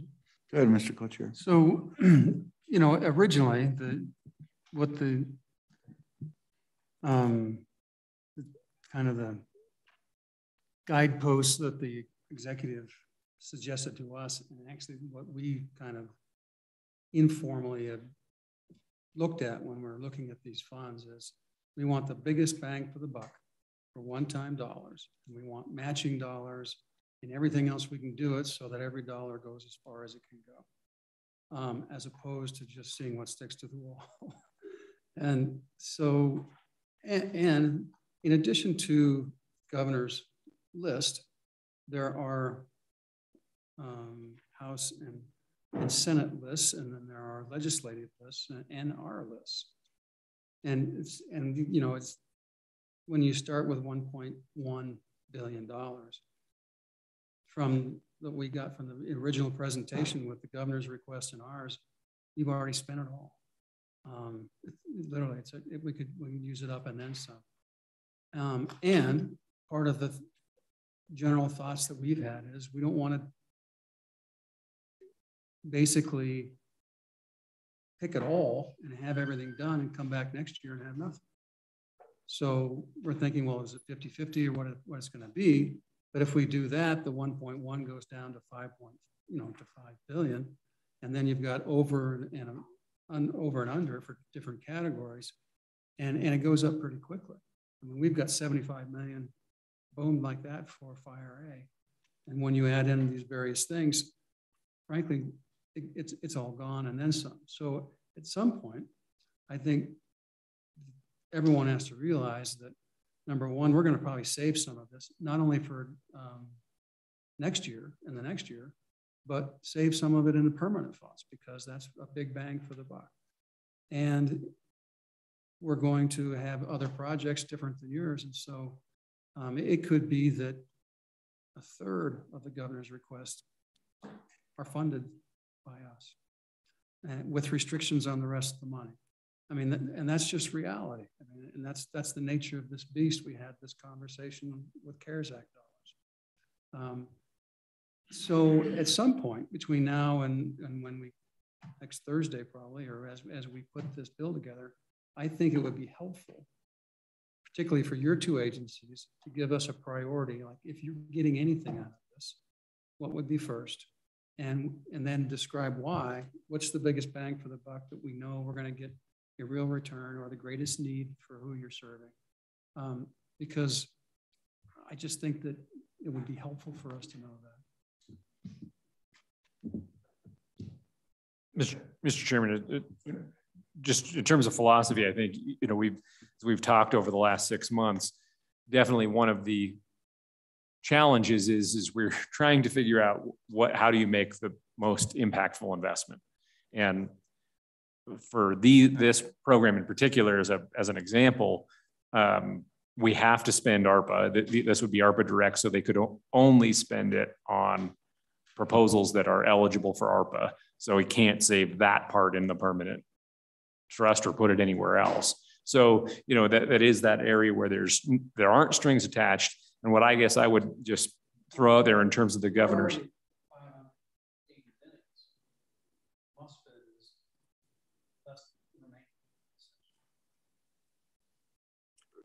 The governor's proposal is just under 300 million of ARPA direct. So there's, you know, the 200 million left. And, you know, it is that challenge of having to say no to things because the request for this innovation fund, I think, was 40 million. The governor cut that back to 20. And part of that is a discussion with both of you. And that is, you know, don't spend it all right now. Because I would hope that what we get is an opportunity for them to run a program like this and see what they can bring back to us in a year. Even not that we'll say that the recidivism rate of teenagers who got early childhood education went down in the next 8 months. But what we could see is how well was the program designed? You know, are we starting to see things? Are you interested in what that was funding and what we're starting to see in terms of metrics and ability to drive that forward for the last, it'll be 2 years of the ARPA life cycle. So, you know, this would offer the opportunity to make some early investments. So you could come back and say, okay, you designed that well. We would like to, and we have to spend it by the end of 2026. We support you doing some more on this specific program, but not that one. That one, you didn't design it well enough, or the application doesn't seem like it's going to meet what we all expect, and that is making a lasting impact. That's my feedback on it. And we appreciate that. And that's just my co-chairman expressing a little bit. You know, it's just like your committee saw, there were $4 billion of good ideas for that $1 billion, and I think you'll find that we're going to get another $4 billion suggestions on that too. So we can only spend it once. So, but we appreciate your help, and we're trying to find the best solutions we can for each of the different types of funds that are available. So, but we appreciate it. And there, I'll tell you, there is a lot of interest in mental health. Mental health is a huge issue, and not just in Wyoming, just in our society, the amount of young people and young adults and teenagers, as well as old people like me. I mean, the mental health, I don't know if it's because it's worse or just because we've started to figure it out, but I don't know how big a problem it is, but it's a real problem. Anything else for these folks? We got a few. I think there's a few more. We're not done. Stefan's got a long way to go, I think, yet still. But go ahead, Mr. Co-Chair.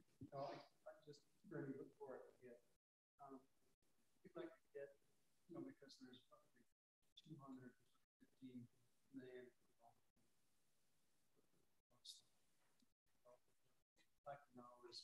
Exactly how much was spent on COVID and any other COVID related, and also what we appropriated over the last 2 years at least, so we know how much is already. And in terms of, I think what we like more about particular projects, where's the 110 good bills? And theoretically, who would be doing it for just to throw money up in the air? Taylor, go where it needs to be most. and more compliant with the directives of the acts. So. Mr. Chairman, we received written questions from Mr. Richards, I think on Tuesday, right. And that was one of them. 48.6 million is what was put forward out of CARES Act for broadband in Wyoming. But we will answer all those written questions for you and get those to you as soon as we can. Next week, I expect Tuesday, with the state holiday, we'd have it all wrapped up for you on Tuesday. What state holiday? There's a state holiday. That's right, I forgot about that. we will be working hard on getting answers to those questions. And if you have any more over the weekend, since you don't take holidays, please send those and we'll answer them as quickly as we can. Or weekends. Exactly. Okay. Anything else? I think we're still working down through your list if you've got a few more minutes, but if these folks all have, it's a Friday and they all have offices and things to do. If there's not anything else for anybody else, we can finish up with Stefan and let these other folks go back to their lives. Don? Did you have something, Don? Mr. Chairman, just maybe 60 seconds. I believe WDE is online and they had a follow-up request from yesterday that they were waiting on the maintenance of. Yeah. Okay, yeah, why don't we do that so that we can finish up with. Hey, Trent. Hi, Trent, you're on. Good afternoon, Mr. Chairman. We do have some information coming your way in response to the questions from yesterday. We are working on that, so hope to have that over to you soon. And then we also, of course, have an elected letter that we talked about briefly yesterday for Agency 205. Happy to answer any questions on that if there are any today.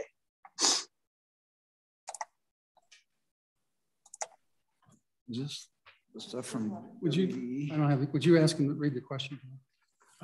Mr. Chairman, I think he indicated that they would be responding in writing as to the liability or the potential liability of the amount of the waiver that is being requested of the federal government. Is that's what I heard, I believe. Yeah, Mr. Chairman, we're happy to do that. And then also the follow-up items that we talked about yesterday, there were several questions. We were going to provide some data, remaining balances and the ESSER funds and cash reserve balances, et cetera. So we are compiling all of that and hope to have it over to you soon. So that one of those questions, Don, was the maintenance of effort. Maintenance effort and maintenance equity.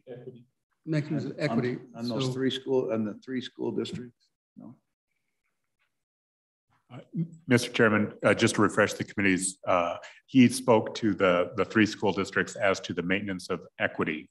I think the question for the committee was related to the maintenance of effort on the ESSER $1 for which the department will be submitting a waiver at the end of January. And I believe the question posed was, what is the potential state's liability on that waiver, both at the K-12 level as well as the higher ed level? I think your interest was, if it's a $20 million request for a waiver, you might want to incorporate that into your thinking. If it's a $2 million, it's a different question. That makes sense, Trent? Yeah, that does make sense. And Mr. Chairman, we don't have an exact number just yet. I'm still working with higher ed through a few questions there on the appropriation side. I've been in contact with them this week and they're putting together some information and hope to have it back to me today or early next week. And so once I have that, I'll be able to come up with an exact number.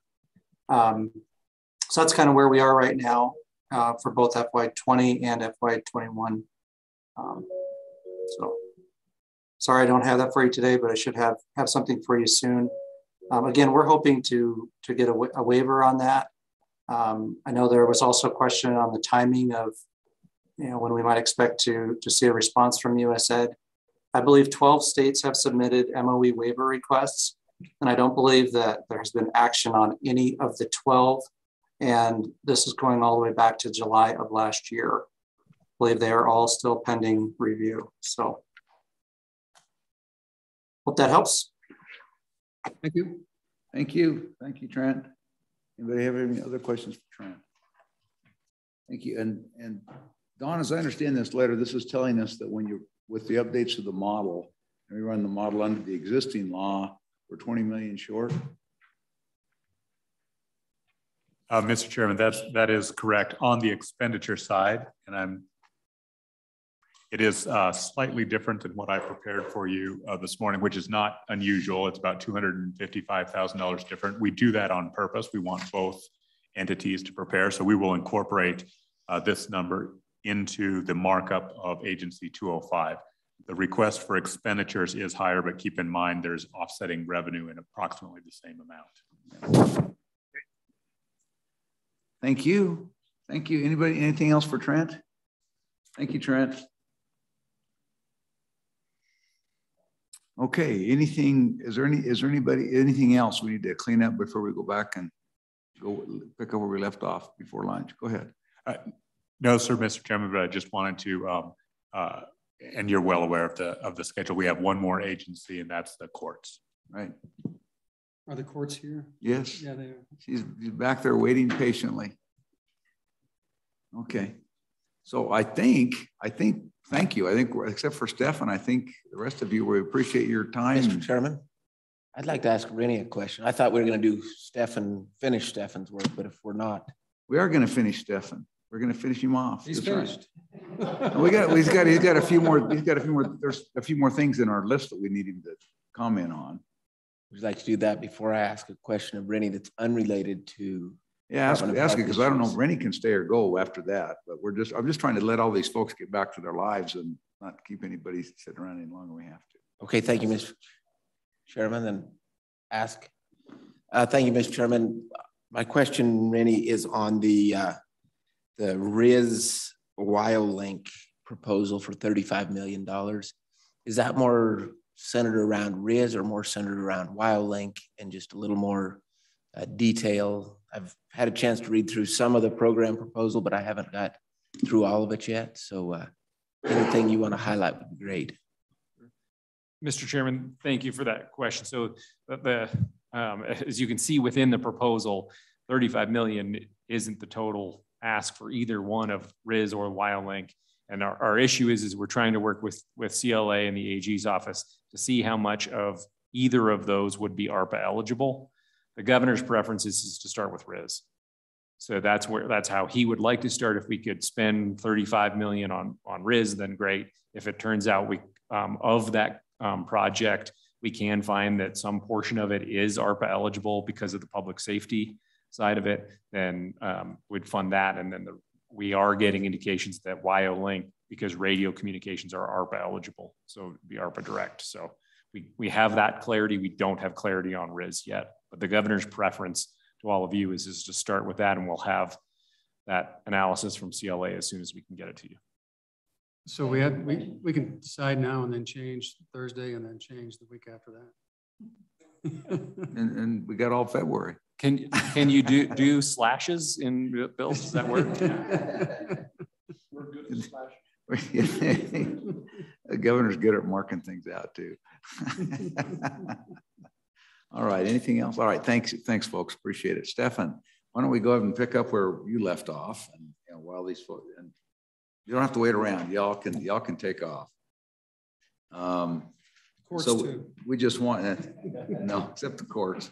So we just wanted to finish up with Stefan. We were working that list. I think we left off about where you had. I think we left off about on Health and Human Services Innovation Fund. So next one on the list was Suicide Prevention Lifeline 988 implementation. Mr. Chairman, members of the committee, I'll actually try to be relatively brief here, but certainly answer all the questions that you have.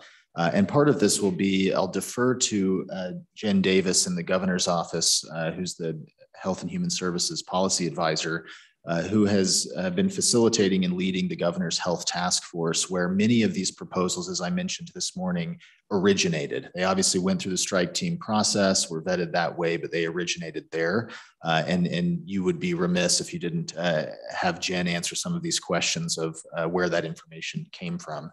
I'll start, Mr. Chairman, if that's okay, because there was right before we got into the ARPA stuff, there was a question about EMS, and there are 3 EMS proposals that you see in the health area when it comes to the ARPA proposals from the governor.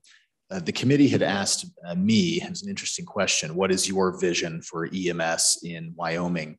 And I'll give you the Reader's Digest version because this is a very big topic. It's a very important topic and one that I think Wyoming and several other states, especially rural states, are struggling with. The business model for emergency medical services in a place like Wyoming has been and is becoming harder to sustain.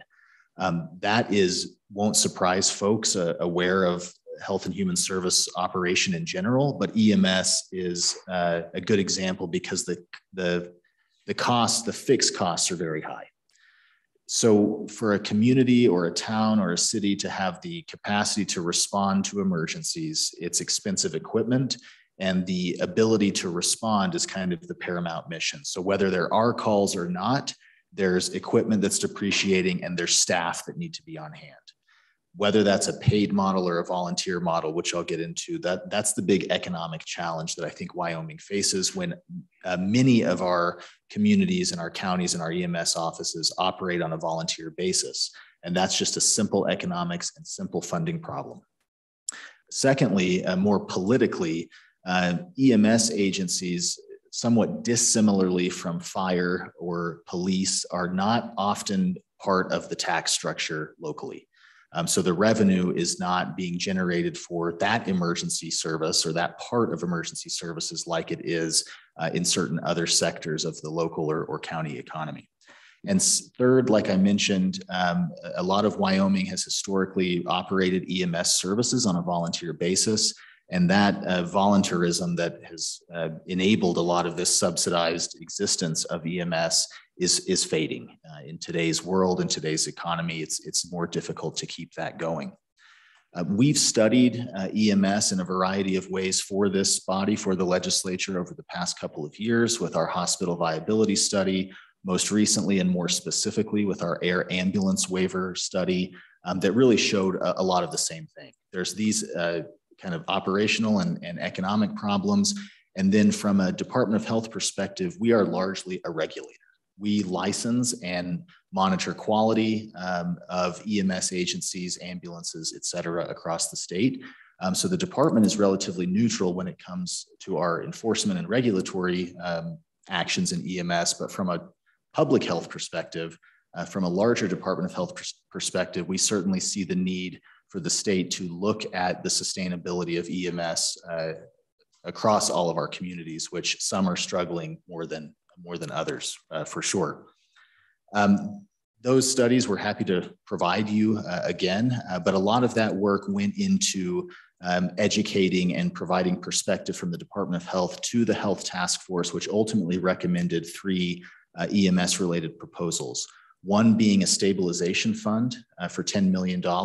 And I think of that very similarly to how I think of the other stabilization programs that you've heard about today when it comes to provider staffing at hospitals and long-term care facilities and other providers, really a cash influx to, on a short-term basis, sustain the EMS operations, allow for upgrading or purchasing of equipment, et cetera.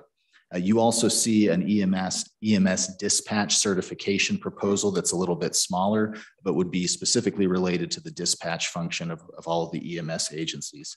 And finally, a proposal for a EMS regionalization pilot program. A lot of the philosophical and policy discussions that were had at the task force over the course of the past year or two really did revolve around debates on how efficiently should you deliver EMS services. That was a big topic of our hospital study and our air ambulance waiver study. And they're really difficult conversations to have because when you talk about efficiency, when you talk about regionalization or consolidation, it sounds great. It's wonderful from a pragmatic state and budget perspective, but it often is perceived as how are the winners and the losers going to be created through this effort. And that's very difficult. But again, from Department of Health and certainly my personal vision for EMS, it is a sustainability conversation with making sure that our communities can provide this service to their to their residents, while at the same time looking at the most efficient way to pay and have or subsidize these high fixed costs so that the operations can continue. And that often creates those difficult conversations about what communities should and should not join together, what entities in a community should or should not join together to provide these services. With that, if it's okay, I'll kick it over to Ms. Davis, and maybe with some of these areas or proposals that you see, both with EMS, with the suicide prevention, with the health education fund, mental health first aid, food as medicine programs. Those were largely health task force, a good group of stakeholders making those proposals. And Mr. Chairman, with your permission, I'll kick it over to Jen Davis for a bit of information there. Absolutely, please. Thank you, Chairman. I will kind of pick up where Stefan left off on the EMS conversation. So as he mentioned, there's the 3 proposals that were brought forward by, excuse me, the Health Task Force. The first, as he mentioned, is the $84,000 for the dispatch certification. What that essentially does is brings our 7 remaining dispatch centers across the state into a standard that the others have adopted of being able to do emergency medical dispatch. So there is currently there is a bill out that looks at doing tele-CPR. This takes it to the next level of being able to do emergency medical dispatch, which includes tele-CPR, but goes to the next level. So as a call comes in, the dispatchers are able to answer that call and provide emergency medical assistance until the medics arrive on scene. So this would bring all of the dispatch centers in Wyoming up to the same standard. So that's what that proposal is about. The second one, as Director Johansson had mentioned, is around the stabilization, which closely ties into that regionalization pilot. So the stabilization, I think there was a question about where is stabilization needed? I'm sorry to interrupt. What we're curious about is how you came up with the numbers you're asking for. Because without, they're all wonderful concepts, but we need to understand the dollar amounts. And so did you go out and ask, or how did that, for each of these, how did you derive the numbers? Chairman, thank you for the question.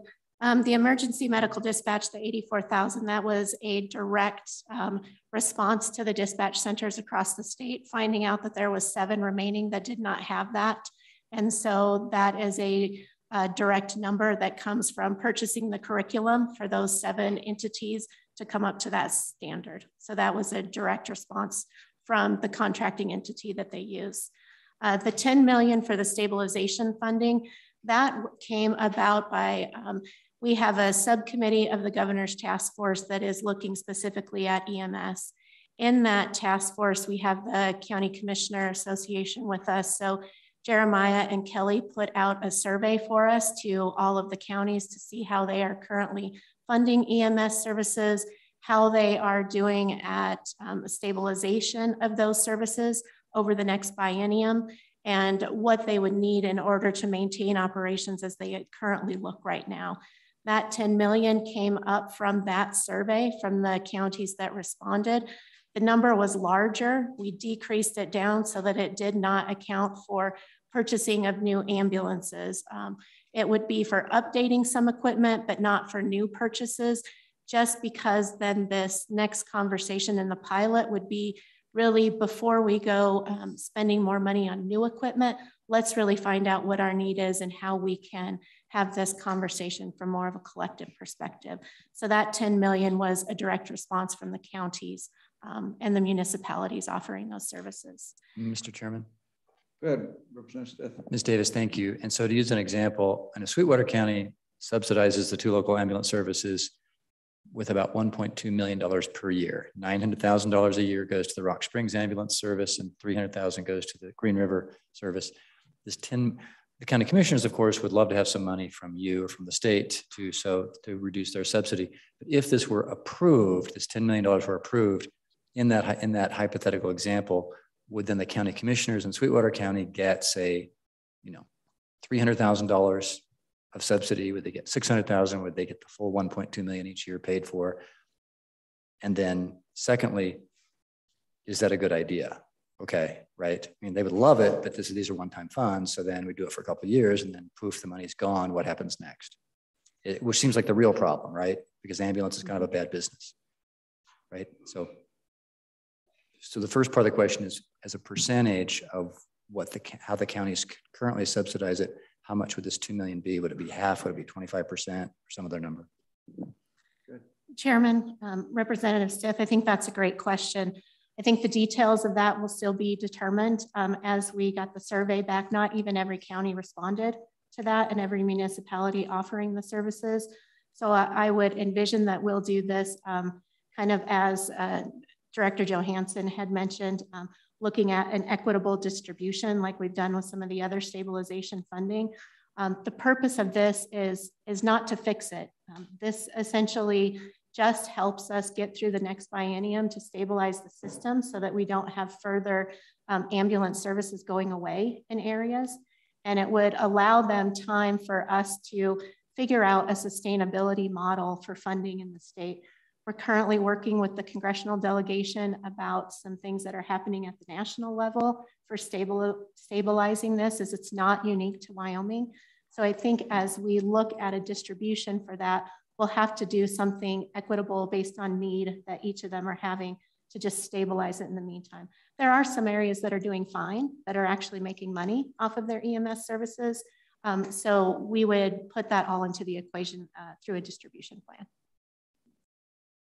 Okay, all right, continue.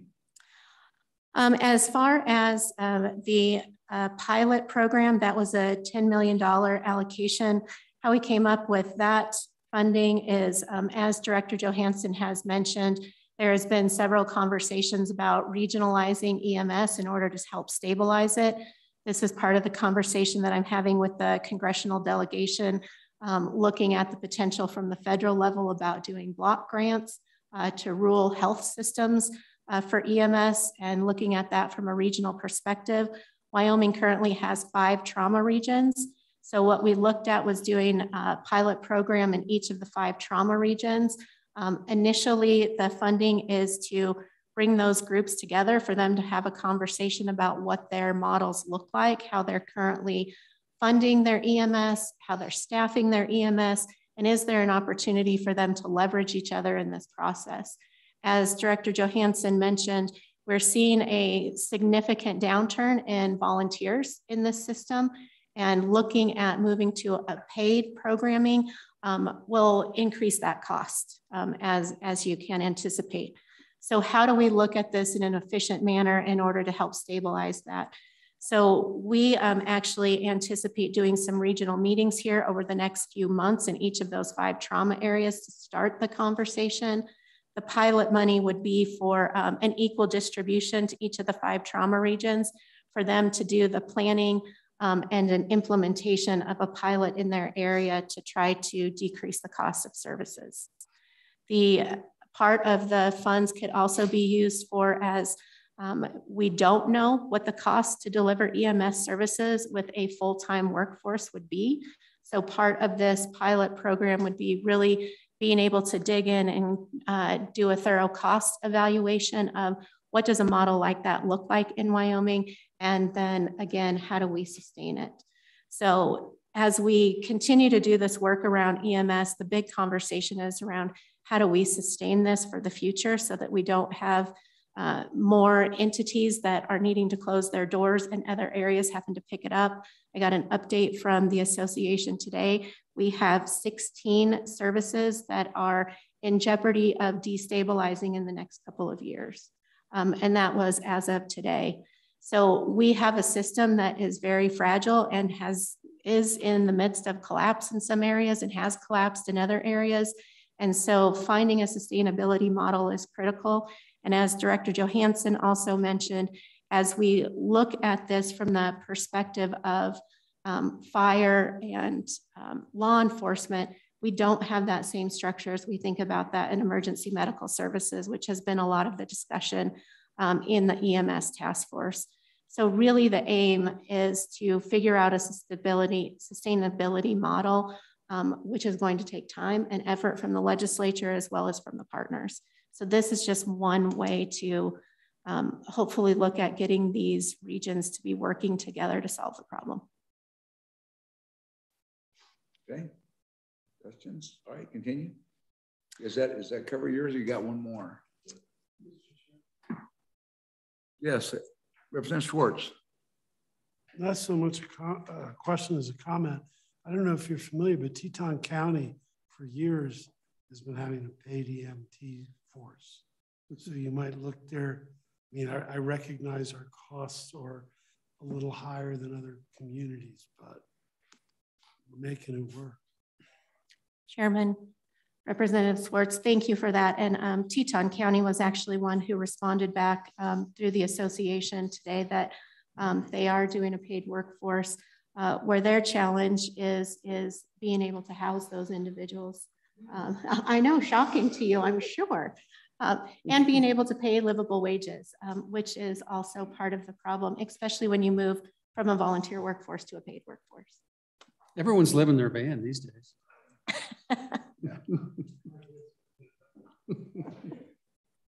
Okay.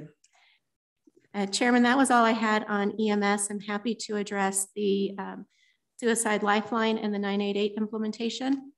Yes, please. So the task force put forward a recommendation also as part of a recommendation through the governor's challenge that we're currently working on for suicide prevention. The request that is the governor has moved forward is to bring the Wyoming Lifeline to 24/7 operations and to help with the transition to the 988 implementation, which is required by the new federal regulation to go into effect July of this year. In order for the 988 system to work as projected from the federal government, you're supposed to have a 24/7 operation so that when individuals call into that system, they are actually able to connect with Wyoming so that they are able to connect them with the appropriate resources.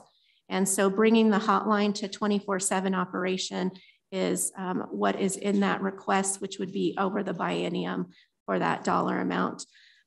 That again is a one-time funding ask in this to get that to 24/7 operations.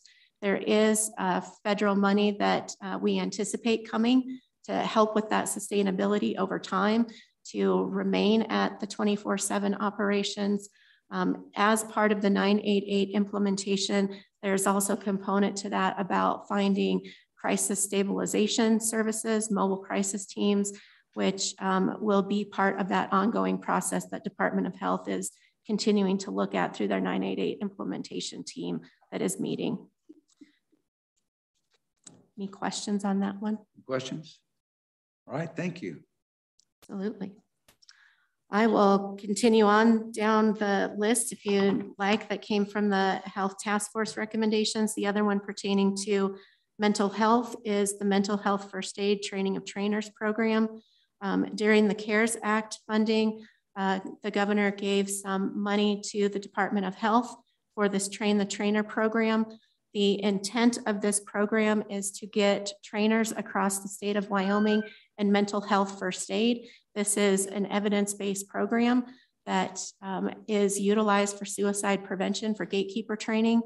This proposal, it adds additional funding with the ARPA dollars to bring that from the Train the Trainer model into every county in the state so that there is a trainer there and able to sustain this operation. So with this one-time funding, it will build the capacity of this model across the state so that we have consistency and availability for that for whoever might be in need of those gatekeeper training services. Thank you. Mr. Chairman. Go ahead, Representative. Sorry to interrupt. To go back to the suicide numbers for a moment, or dollar request for a moment. Right now, we have a suicide hotline number you can call. It's an 800 number. It's like 273-TALK or something. And so right now, if you call during business hours, you get a Wyoming person who answers the phone. And if you call at midnight, they do answer the phone, but it's someone in Florida who talks to you. Is that? But if we spend $7 million, then instead of dialing the 1-800-273-TALK, you can dial 988 and get a Wyoming person 24/7. Is that the basic, what you get for your $7 million? Or is there more to it than that? Chairman? Representative Stiff, you are correct. Right now, we have coverage through the Wyoming Lifeline. We have 2 providers in Wyoming that are providing those services. They do not have 24-hour coverage now. So in the hours that are not covered by one of our Wyoming centers, you go through the national line, and then basically someone at the national level connects you into Wyoming. So it's not that warm handoff to help the individual and to know the resources at the local level. By moving to funding it at a 24/7 operation, it will always be manned by someone in Wyoming that knows those resources. And again, is a requirement of the new 988 legislation, which is closely tied into the 911 system that we have. So individuals now, instead of calling that 1-800 number, will call the 988 number, be directly connected to the hotline. Should someone still in a mental health crisis call 911 as previous, the 911 dispatch center will be able to connect them directly into the 988 system. So this is really creating our infrastructure between that 911, 988 system to have 24/7 operations. Okay, thank you. All right. Yeah. So is there any others that anybody has questions on? Oh, okay, we've had a mental health break request. So why don't let's go ahead and we'll take 10 minutes and come back. I think when we come back, unless other people have any questions, I think about the only other question I'm aware of that's been circulating is help us sort, and Corin, this might be you, help us through the various food security. There are a couple of food security issues, help us understand the differences and how that works. Unless there's other questions, I think that would just about wrap it up for us on this. Is that right? And then we're ready for judiciary. So we're going to take a 10-minute break. Yeah, we're just done. So I'm sorry. Can I get you something?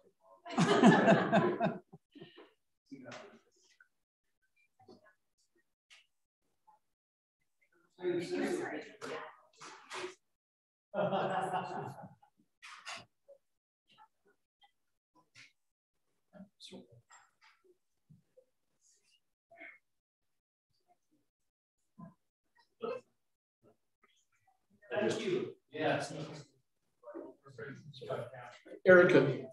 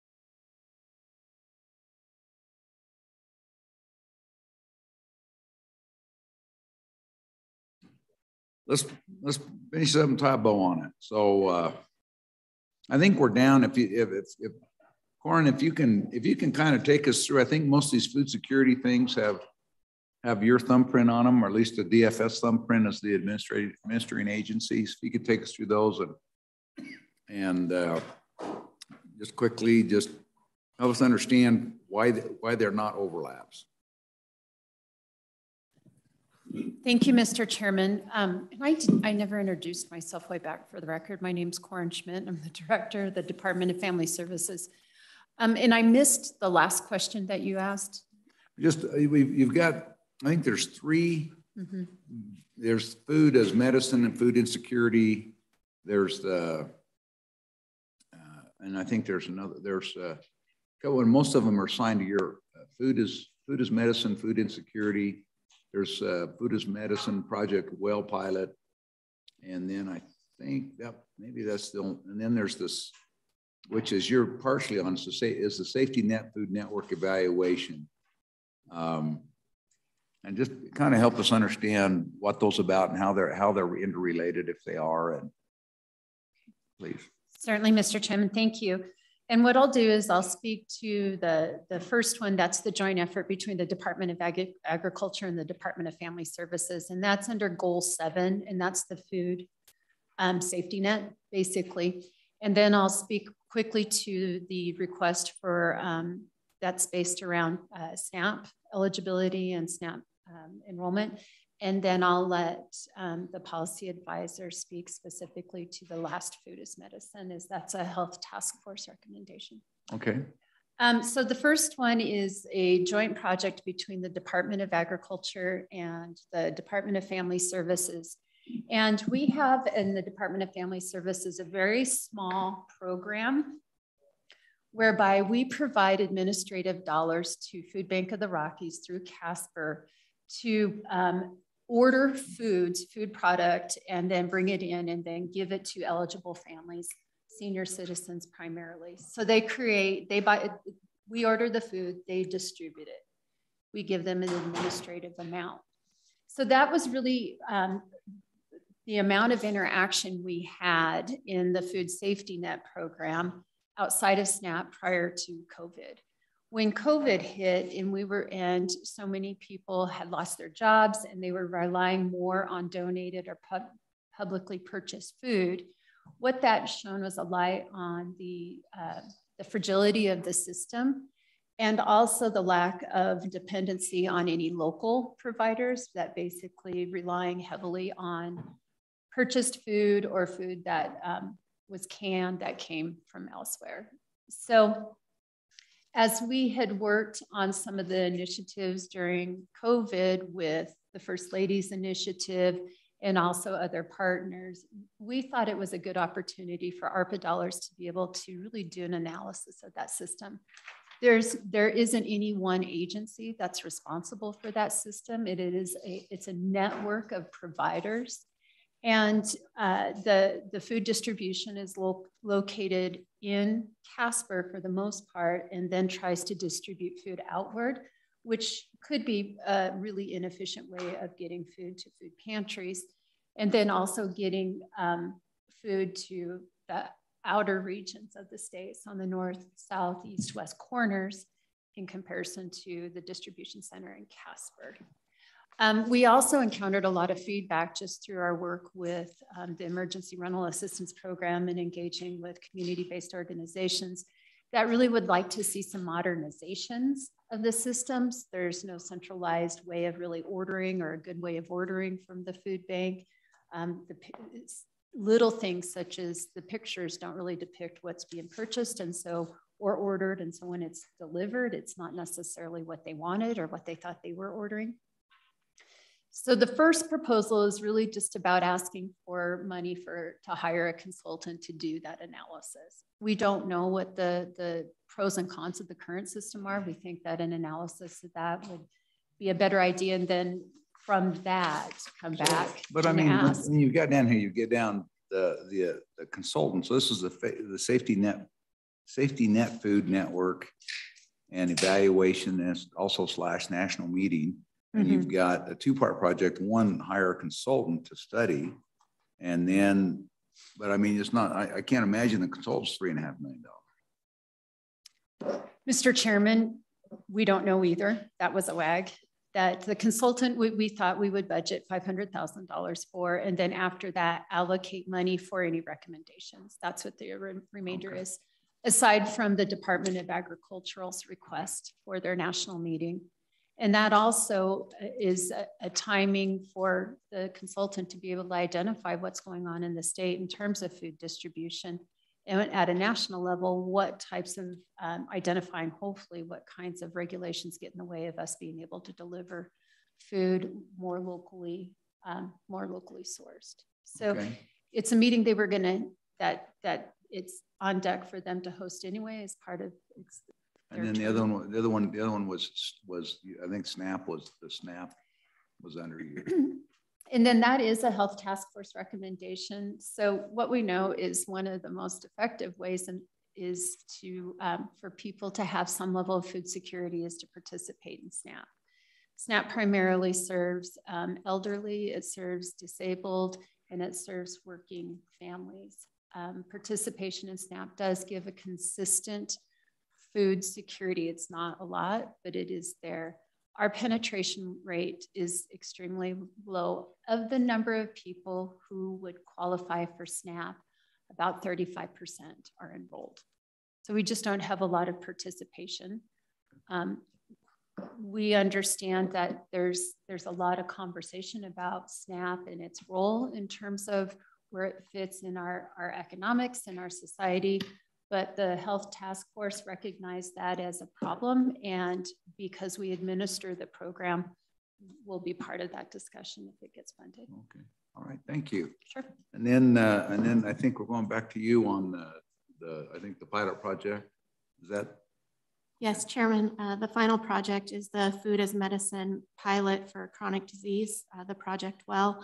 That is a pilot specifically looking at food as a mechanism for prevention of chronic disease and help and treatment of it. This project would be one site location for them to participate in a chronic disease management program. So as individuals are diagnosed with, the target would be diabetes and congestive heart failure is what the proposal is. As those individuals are diagnosed or as they're coming back in for poor management of the disease process, they could enroll into this program, which sends food directly to their home at a variety of different levels with healthy fruits and vegetables. It offers them then assistance in managing their diet.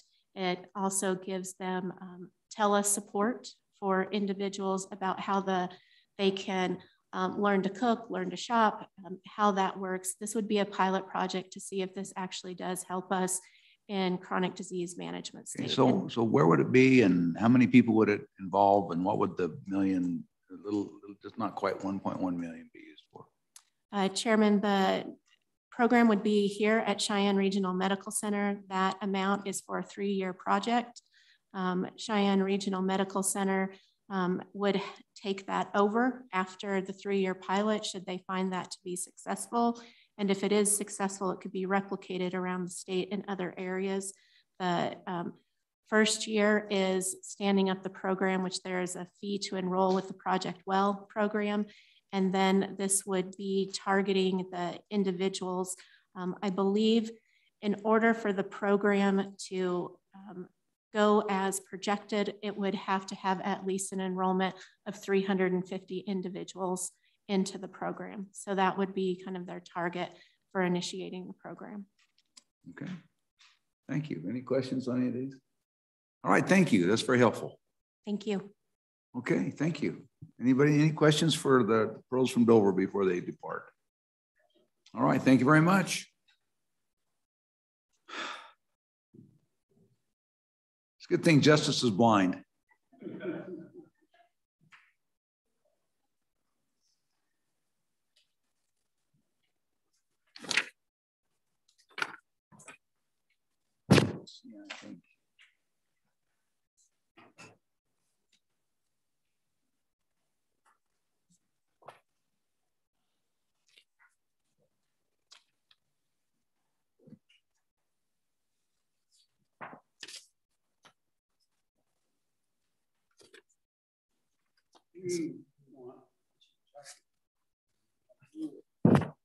Yeah.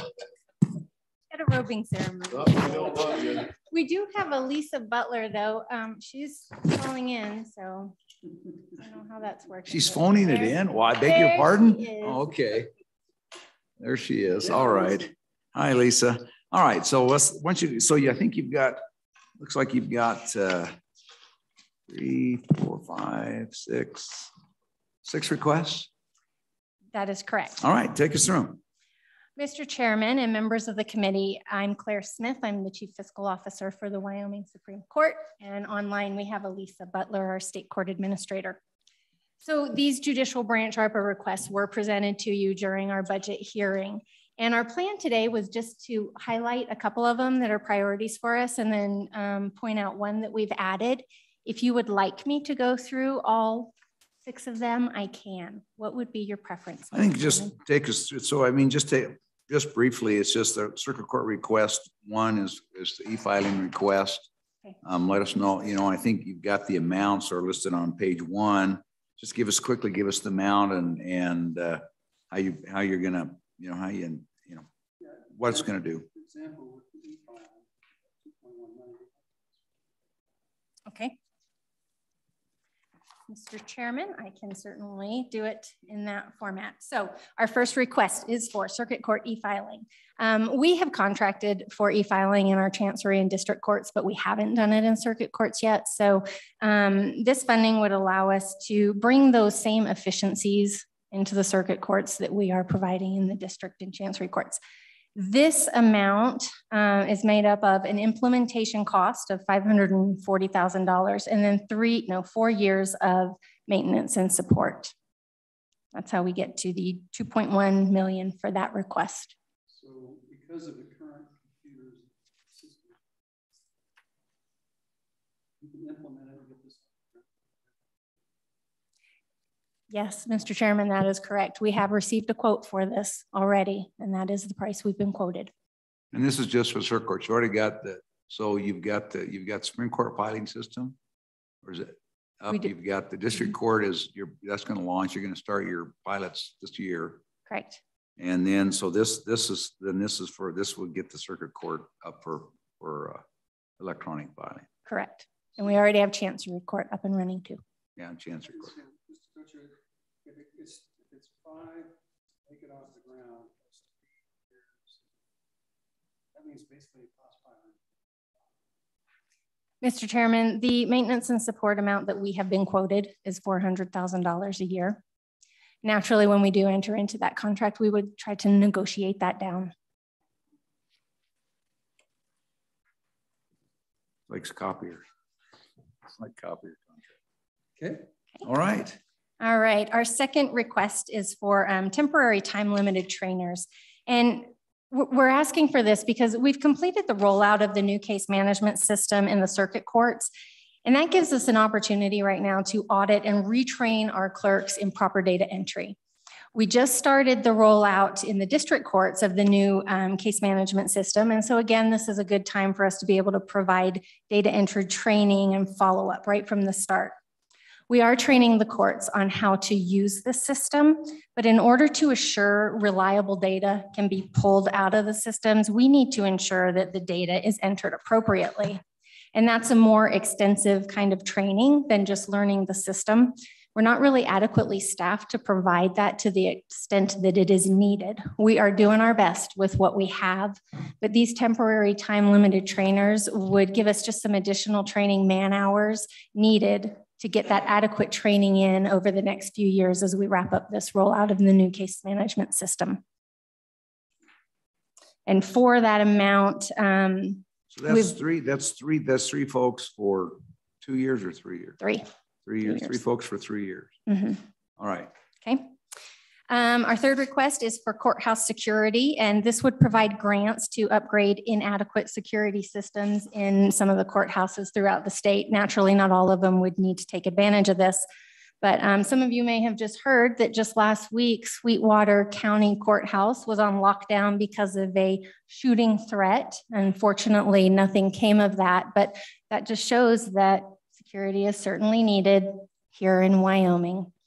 So the way that we calculated this amount, we assumed, we calculated $75,000 per courthouse.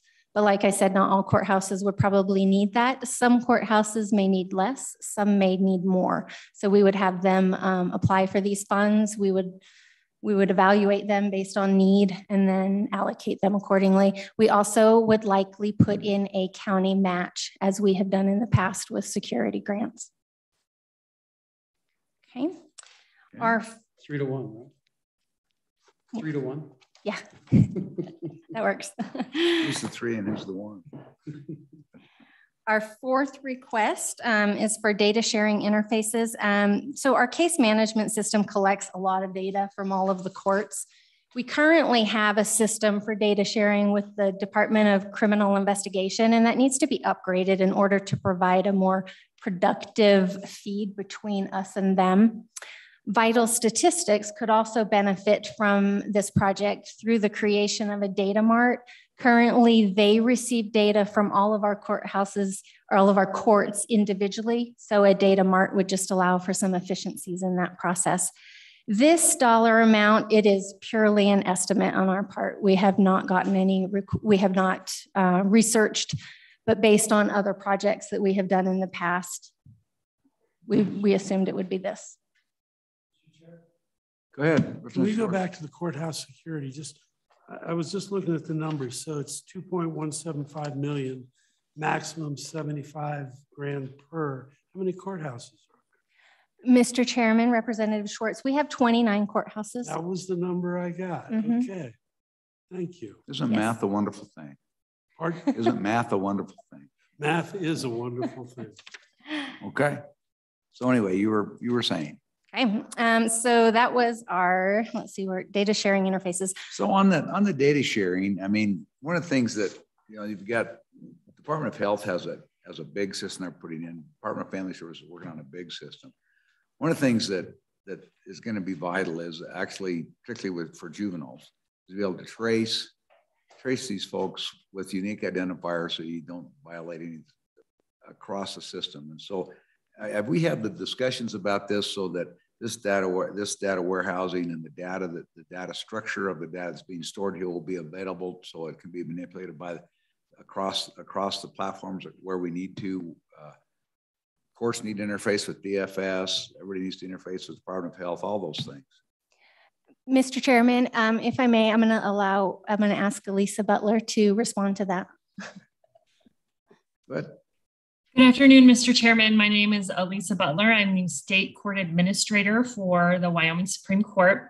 We have had conversations, Mr. Chair, with DFS about data sharing within their new system. So it's my understanding that when they implement, when and if and when they implement their new system, they scoped in a data interface with the judicial branch. So we would basically have a data mart of some sort that would feed into the DFS system. We would just need to talk with them once they get to that point and discuss what that would look like. So it's my understanding that's the plan. With the Department of Health, I don't believe, and I will tell you just from my experience, I haven't had any conversations with the Department of Health about data sharing at this point. Doesn't mean that it can't happen. And I think we'd be open to that discussion. All right, thank you. All right, any other, move on, we're at the answer to request 5.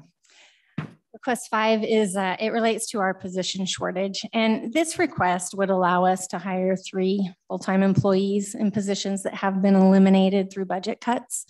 Our existing staff is carrying a big workload and we need to get some relief. These positions would be distributed between either the administration office and circuit courts, depending on where the need is the most. We know that going into these would be temporary. It is just it's a short-term fix for a long-term problem. And we know that the question will come, what happens next? And at that, we would have to evaluate where we're at in 3 years and determine how to move on with these positions. But even if we could just do them temporarily, they would provide a lot of relief for our staff. Okay. All right, thank you. Continue. And request number 6 is the one that we have added. This is for PPE. So as long as there is this public health emergency, we have an obligation to keep our jurors and litigants and staff and judges safe in the court environment. One of our highest responsibilities of the court is to protect those who have been called to jury duty through no action of their own. So this funding would provide for cleaning supplies, masks, tests, all those PPE items for another 3 years as we continue through this pandemic. Hopefully they would not be needed for 3 years and we will be at a better place. But this was this amount was calculated based on what we have spent on PPE branch-wide through CARES Act money, and then did some estimates on, you know, courts, how many trials we'd have, how many people in there, possibly how many tests we might need if that was the route that we went. What were the amount of qualifying reimbursement expenses you had for these types of things under CARES? Under CARES, we spent approximately $125,000. And that was from what period of time to what period of time? That would have been from roughly July of 2020 through December of 2021. Okay, so just about a year and a half. Yeah. Okay. Yes. So on your personal protective equipment and self-test, or the self-test, the one they spit into and then send off to get looked at, or? Probably, Mr. Chairman, Representative Larson, no, we wouldn't do that. We would probably do rapid tests where if we needed to use them within the court environment, we could get results right away. Okay, thank you. Just curious. Mm-hmm. Okay. All right. All right. And then that brings us to Appendix 1. And there are 2 requests in there for Equal Justice Wyoming and remote interpretation software. We are working with the governor's office on these 2 requests. So pending that outcome, we may be able to eliminate these 2 from separate consideration. They may come to you with information directly from the governor's office. So we will keep Mr. Richards informed on where we're at on that. Okay. Yes. Thank you. Thank you. Any questions? Any questions? So what happens on a Friday is pretty easy. It's great. Oh, we do have a question. Mr. Richards. Mr. Chairman, and I apologize for interjecting. Based on my read of this, I just want to confirm the language that they use is revenue replacement funds pursuant to the Treasury guidance. We're using conserved general funds because the Department of Corrections is largely consuming all of the revenue shortfall. So it looks to me like your requests 1, 3, and 4 are actually going to be general fund requests, and 2, 5, and 6 you believe are eligible for direct ARPA dollars. I could be wrong. I'm just want to be clear. 1, 3, and 4 are revenue replacement or conserved general funds in our lingo, and 2, 5, and 6 would qualify as direct ARPA funds. So, and if you know now, you can do that. If you want to just see if that confirms later on, let us know. That's fine too. Mr. Chairman, Mr. Richards, I will confirm that, but I believe that that's right off the top of my head. And some of the analysis that has been done, I'm not sure the name of the company. I think that confirms CLA. the same thing. CLA, yeah. Is reviewing those now. We should have those answers shortly. Thank you. Anything else? Thanks so much. Appreciate your patience, and apologize for having you cooling your heels in the back there for a little bit. No problem. Thank you. All right. Thank you.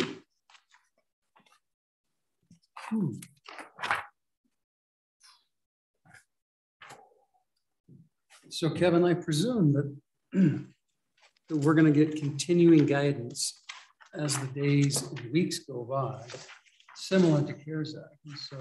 And sometimes in the CARES Act, some of the guidance changed over time, or they said one thing and then modified it.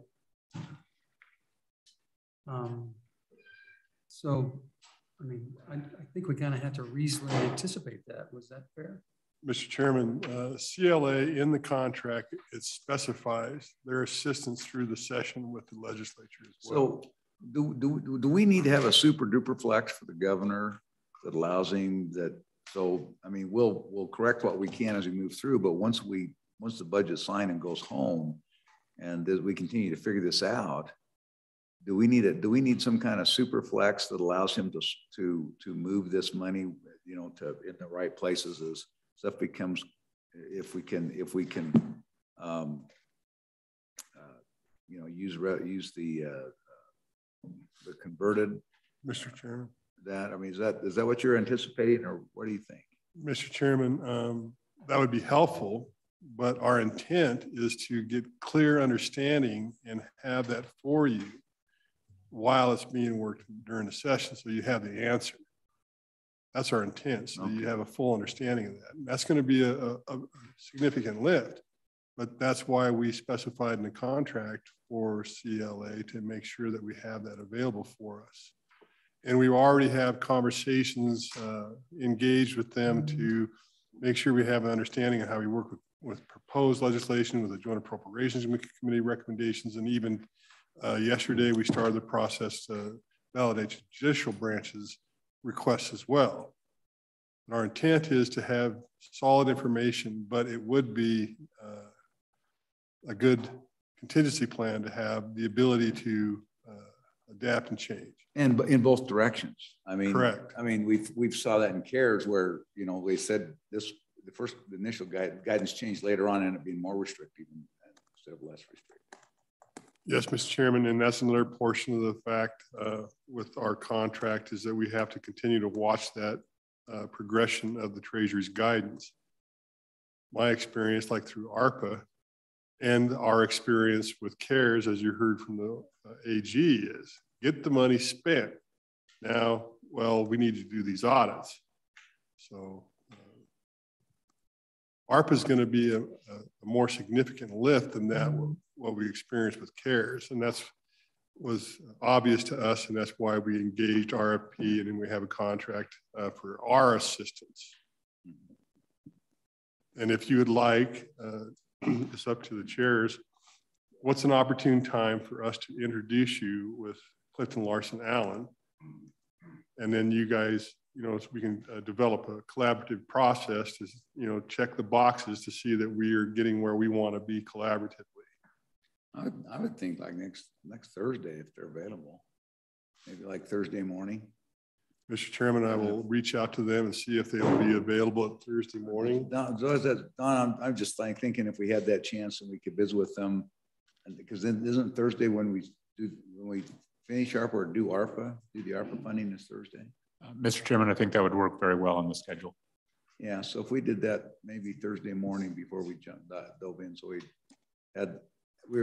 had the most recent confusion clear in our minds. So Kevin, when CLA provides you opinions on each particular project, they provide responses in writing. In other words, I think it would be helpful for us if we could read some of those, because you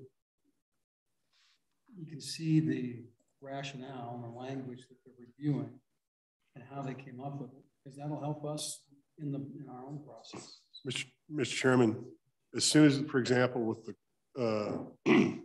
with the CAPCON, I've got that. There was that one, and it doesn't look like we can do the veterans home. But with the courts, as soon as that comes in, I'll have it with LSO and Elizabeth. So that direct line of communication we want to have open. There's no resistance to that. The only thing that we need to understand is that Clifton Larson Allen is a recommendation from a consultant outside of state government, and the AG's opinion has to be inside the chain of communications, and ultimately client privilege is a little bit of a challenge between what Clifton Larson Allen wants to have to share versus what the Attorney General is going to say as the final answer. Well, and the Attorney General isn't always the final answer for us. I understand that. Mr. Chairman, I do understand that. But I just wanted to represent that there's that hook inside of there that we need to understand that the HE, there's a significant responsibility that I don't want to cast aside. Yeah, we're going to do the budget with the best information we have, and we'll see if we can give you a little wiggle room to keep us all at a total hot water, but we'll just do the best information with it. Yeah. Do the best we can with the best information we have at the time. And I think it's easy enough just to say, you know, moving from one pot to the other pot. Yeah. All right. I think I asked you, but does the Family Services new computer system, that looks to me like it fits. Mr. Chairman, there's evidence out there that other states attempted to do that. It wasn't pretty. And the other thing is that there's matching on that, significant federal match on that. And I should have said earlier when you asked the question earlier about the conversation we had earlier with the other one, I'll think of it here just today. The federal match is an issue on that other, the FMAP. Those programs have federal match in them as well. So those arenas are the ones that we're avoiding. So right now we have this presumptive question going out to the agencies, and the main directors were here today for those, the possible places that we can use for presumptive. And we're chasing that, but you have to understand the federal match on those programs is very hard. Now, I think we can get away with it on broadband and another place with the latest guidance, but everything else, that's really one of the stop signs. It says, hey, and by the way, that YCAF has got a significant amount of federal funds. Road may be slippery when wet. There you go. All right. So, Don, take us promised land. What do we got to do, and where are we going next? Well, Mr. Chairman, if you're comfortable and ready, we have no agencies scheduled to appear on Monday, so we would commence at your direction with markup of the budget. Traditionally, we go through those in agency number order, starting with agency 1, the governor's office, on a unit by unit. We have circulated, I believe it's on right on top there with Representative Stiff's inbox, which is a 11-page summary of every exception request. I think there's 623 of them this year. But I would suggest that the committee continue its old practice of flipping through the budget, because there will be narrative and associated comments with those. If you're moving and proceeding at a good clip, I think goal in the mid 50s, so around 58. And we'll get through 80, because some of these are going to go fast. That would be. I think some of that. I think it'll go. I think it's going to. I think you'll find that basically because the way that these guys prepared the budget. I mean, I think we'll be ahead of schedule, just like we were going through. But we'll bog down in a few places as well. So. Yeah. Do my best. We'll look forward to it, Andy. And then on Tuesday, you could easily finish up the remaining agencies. There are a couple that you traditionally have taken in block, and that is the boards and commissions, as well as the district courts, for example. Yeah. So you move through 20, 30 agencies at a time. It's possible that you would be prepared to do the state capital construction on Tuesday afternoon. If you're moving quickly, if not Wednesday morning. And then there is some discretion in this, but I would advise walking through the footnotes in section 300s from the old bills, and I've emailed you a copy of all of that. But what I'll also do, this one's best to do in hard copy. So on Wednesday morning, we'll circulate the hard copy. I have tentatively struck out all of the footnotes that I believe, and it's subjective, that are not necessary or it's not a policy decision to continue. Don, when did you email that? I emailed that, I believe, right before the Christmas holiday break. So I can resend it. Resend Those it. are long gone. Yeah. And some of them are just traditional. Let me just give you an example. The We the People, $50,000 or $100,000 has been in the budget for about 8 or 10 years at least. So it is never in the governor's recommendation. It really isn't this year. And you can make a decision as to whether to continue that or not. I have a budget amendment. Well, you don't have to make it now, Andy. I was mostly making sure. If you're asking Don to remind you, no, that's fine. Never. It's probably already in there. It's probably already in there. Yeah. You see, you can wait and see if we're smart enough to take it out. Don put it in there for you. And Mr. Chairman, we are taking amendments. You don't have to share your amendments with us. Some members do, just they want to know what unit would be appropriate in a complex agency, or they want a reminder. So we do have a list of potential budget amendments. Will you send all those to me? Some of the members may not. With a copy to me too, please.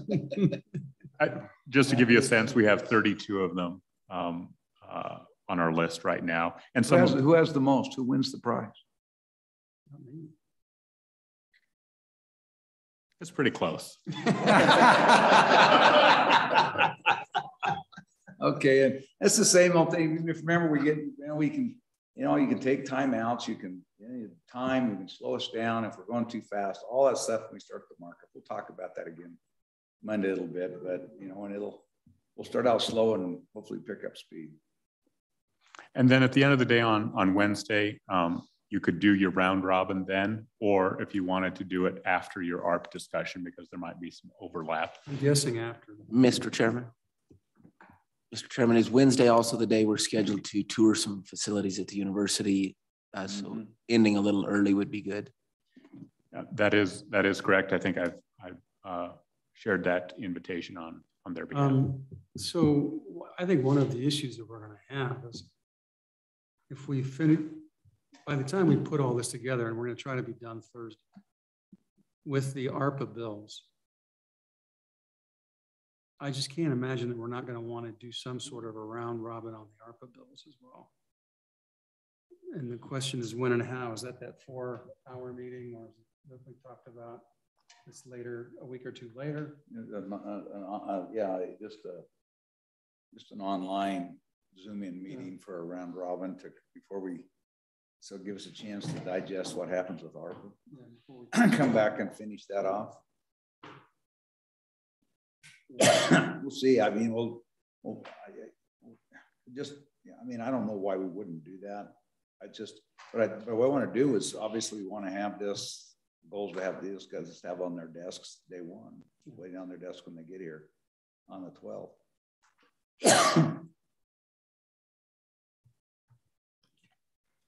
All right. Sounds like a fun week. So what happens if we don't finish Thursday?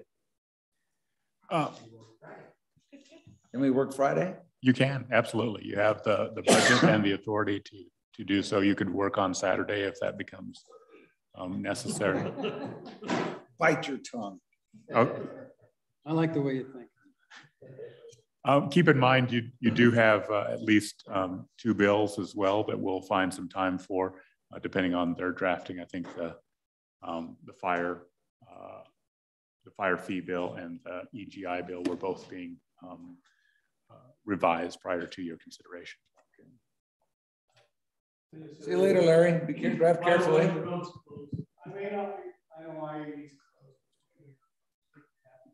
Is it really? Taking the long way, huh? Yeah, magic pass. Is it really closed? Yeah. Just between here and Laramie? Yeah. So it's going to be a wreck. Hopefully.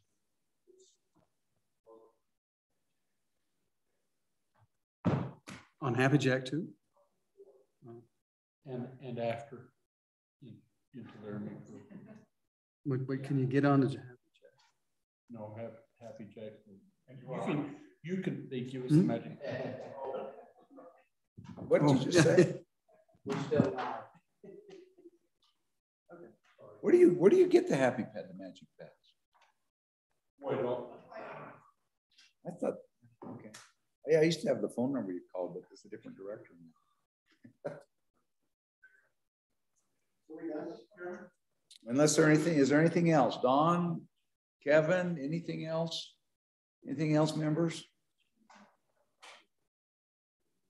Okay, thanks for all your hard work.